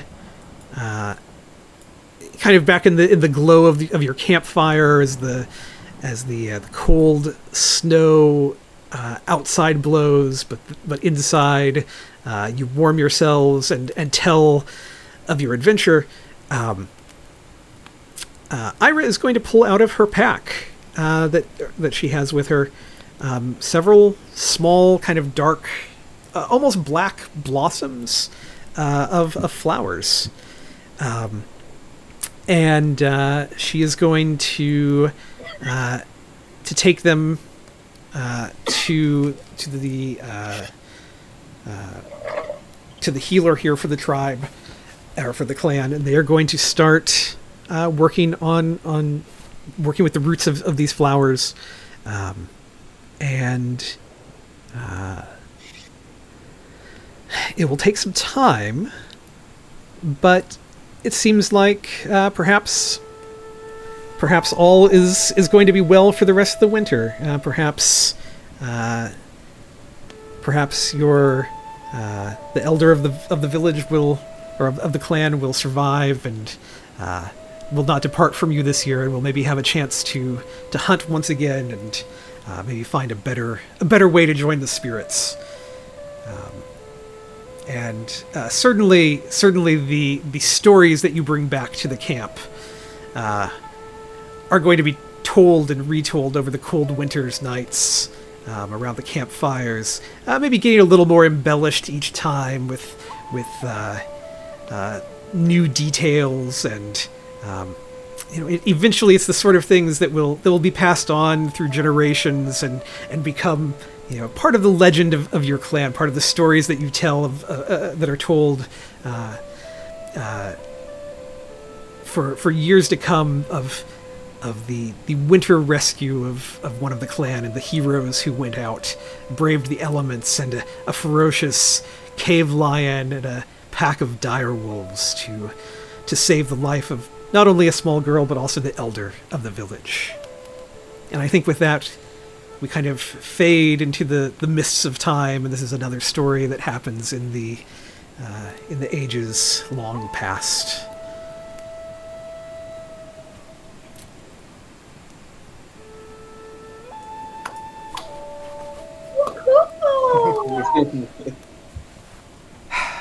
There you go, and that is your first game of D&D, guys. I was so nervous. That was so much fun, though. That was thrilling. Once again, and always, you are a masterful storyteller. Oh, thank you. So, coming into it, like, what did you have in your head of like what it would be like, and what was this like compared to what you had thinking coming in? In my head, it was a lot more awkward, and there was a lot more, like, I don't know, broken silences, but, like, this felt, like, fun. Like, I felt fully engaged the whole time. Like, I was never far enough from the story to feel weird about it. Yeah. Like, you did a fantastic job of keeping us, like, engaged and, like, working on a problem and together and in the moment. That it didn't get weird. Yeah, going into it, having played Dungeons and Dragons, you describing it as kind of like, you're stripping the magic out and you're doing this. I'm kind of like, I was imagining basically Dungeons and Dragons just without magic, and I was like, I just don't know. I don't know how that works. Not just like the magic mechanic, but then like what is the game then? Kind of like if you strip out all the fantasy elements, but like the inclusion of like exhaustion and just like the story itself, like the mechanics work really well, and it's just I used the word thrilling a second ago. Like it was a thrilling adventure that I was legitimately scared of. Like falling through the ice was like a big deal to me. I was worried, and like knowing I was exhausted going into that potential fight with the wolves, I was like, there's a possibility Kerchak doesn't make it out of this, and I don't know what that means. So, and then just seeing how, like, again, like, some of my favorite memories of playing tabletop games like this is the out of the box thinking. Instead of going in guns blazing, throwing the rope down, throwing the rations down, was such a clever idea, and like I kind of didn't expect it to work, but it did, and I'm glad, because like the mountain lion nearly ended us, I felt like, and having 4 of those was really intimidating in a way that a lot of like the fantasy battles don't feel, because like I always felt like in the fantasy realm, like there was, I don't know, even if I got hurt, I would be able to be healed. Somebody would be able to do something. This being so much more grounded, I was like, oh no, if I fall, I'm gone. The wolves will tear Kerchak apart, and that is the end. So yeah, no, this was a real unexpected delight. Yeah. Excellent. Yeah, you all had characters who were strong, but you didn't have necessarily some of those support elements that can help you in between the battles. So the battles might go very well in your favor, but then afterwards, what do you? It's an interesting, like that lingering exhaustion, that lingering exhaustion, and how it affects the character. Like it changed the way I played, like in a way I wasn't expecting. Like I was thinking things like, I'm going to have like 3 less, points for whatever I try to do. This could go really wrong. Yeah, and 3 doesn't even seem like it's a big number until it happens to you, right? Yeah. 1 was like whatever, but I was noticing like the differences just with 2, and then going into that last encounter with -3, I was like, I could, in theory, on paper, Kerchak can make that shot. I don't know if Kerchak can make that shot right now. And that's scary.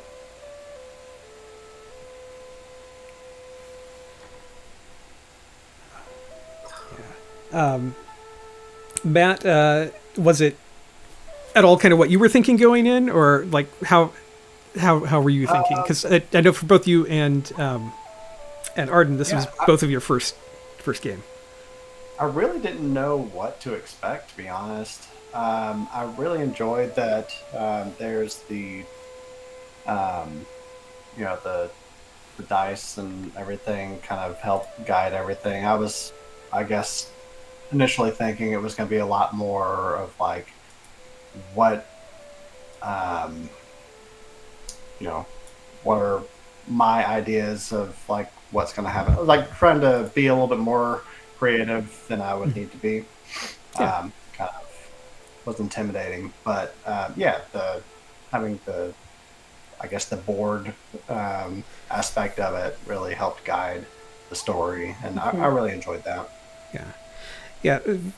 A lot of people talk about like the dice tell a story kind of thing, and that's kind of what's fun is it's like you have your character sheet, which gives you certain parameters that you play in. You have kind of like your idea of who you are, you have the story, and then the dice kind of guide you within it and like help you. It's kind of a fun. It doesn't put all of the weight on just your imagination or just on like having to act something, right? Like it's not just like improv or something like that, right? Like there's a whole there's many levels back from that. Yeah. That's how it that's what I was nervous about. I was really worried that I was going to be like having to come up with all of this stuff, but the way this story unfolds, it's really like it feels natural. Like it's really easy to think about what you would do in that situation or what your character would do in that situation if you've chosen a character that's different from yourself. But it was fun to craft a character. The way that you wrote out the player guide made it really beginner friendly. We read through all of it, but even though it's still like, I felt like I was well prepared coming into it, but I still had no idea what was actually going to happen. It still unfolded a lot differently than I thought it would. And the story just really pulled me in. It was so much fun. I was very aware of like, I'm going to be so self-conscious going into this because it's hard to be imaginative and it feels really vulnerable to be like just on the fly being imaginative. But it didn't feel difficult at all. It was so much fun to just like invest in and be like, oh my, like we have to get to her. We have to get to Ira. It was such a good story. It pulled us in so well and it made it just so much fun. Well, and like the small personal stakes of it all. Like it's not this huge, world ending. Oh no, the wizard has the book. It's a little girl in the woods trying to save, I don't know, her grandfather, and it's like you want to make like I don't know. There's like an immediacy to it, like to the point of like I didn't want to take a long rest. It works really really well. I don't know. I was very impressed. Good job, man. And this was a great short story, but it also like had we been able to sneak away from the wolves, there would have been that discussion of, okay, do we just take her back or do we go looking for the flowers if we didn't know that she had them? Like, I can absolutely see the potential for so much more adventure and so much more time in that game. Yeah. Well, and I could also... it beautifully as a short game, but I can totally see a long game. And to that, I can, like, even if you just did a series of short adventures like this, I can 100% see, like, you kind of build your own clan. And so it's like being able to return back to the cave and getting together again next week. There's a new problem and a new problem. Like this could be just, it's an endless source of storytelling that you could do with this. Absolutely.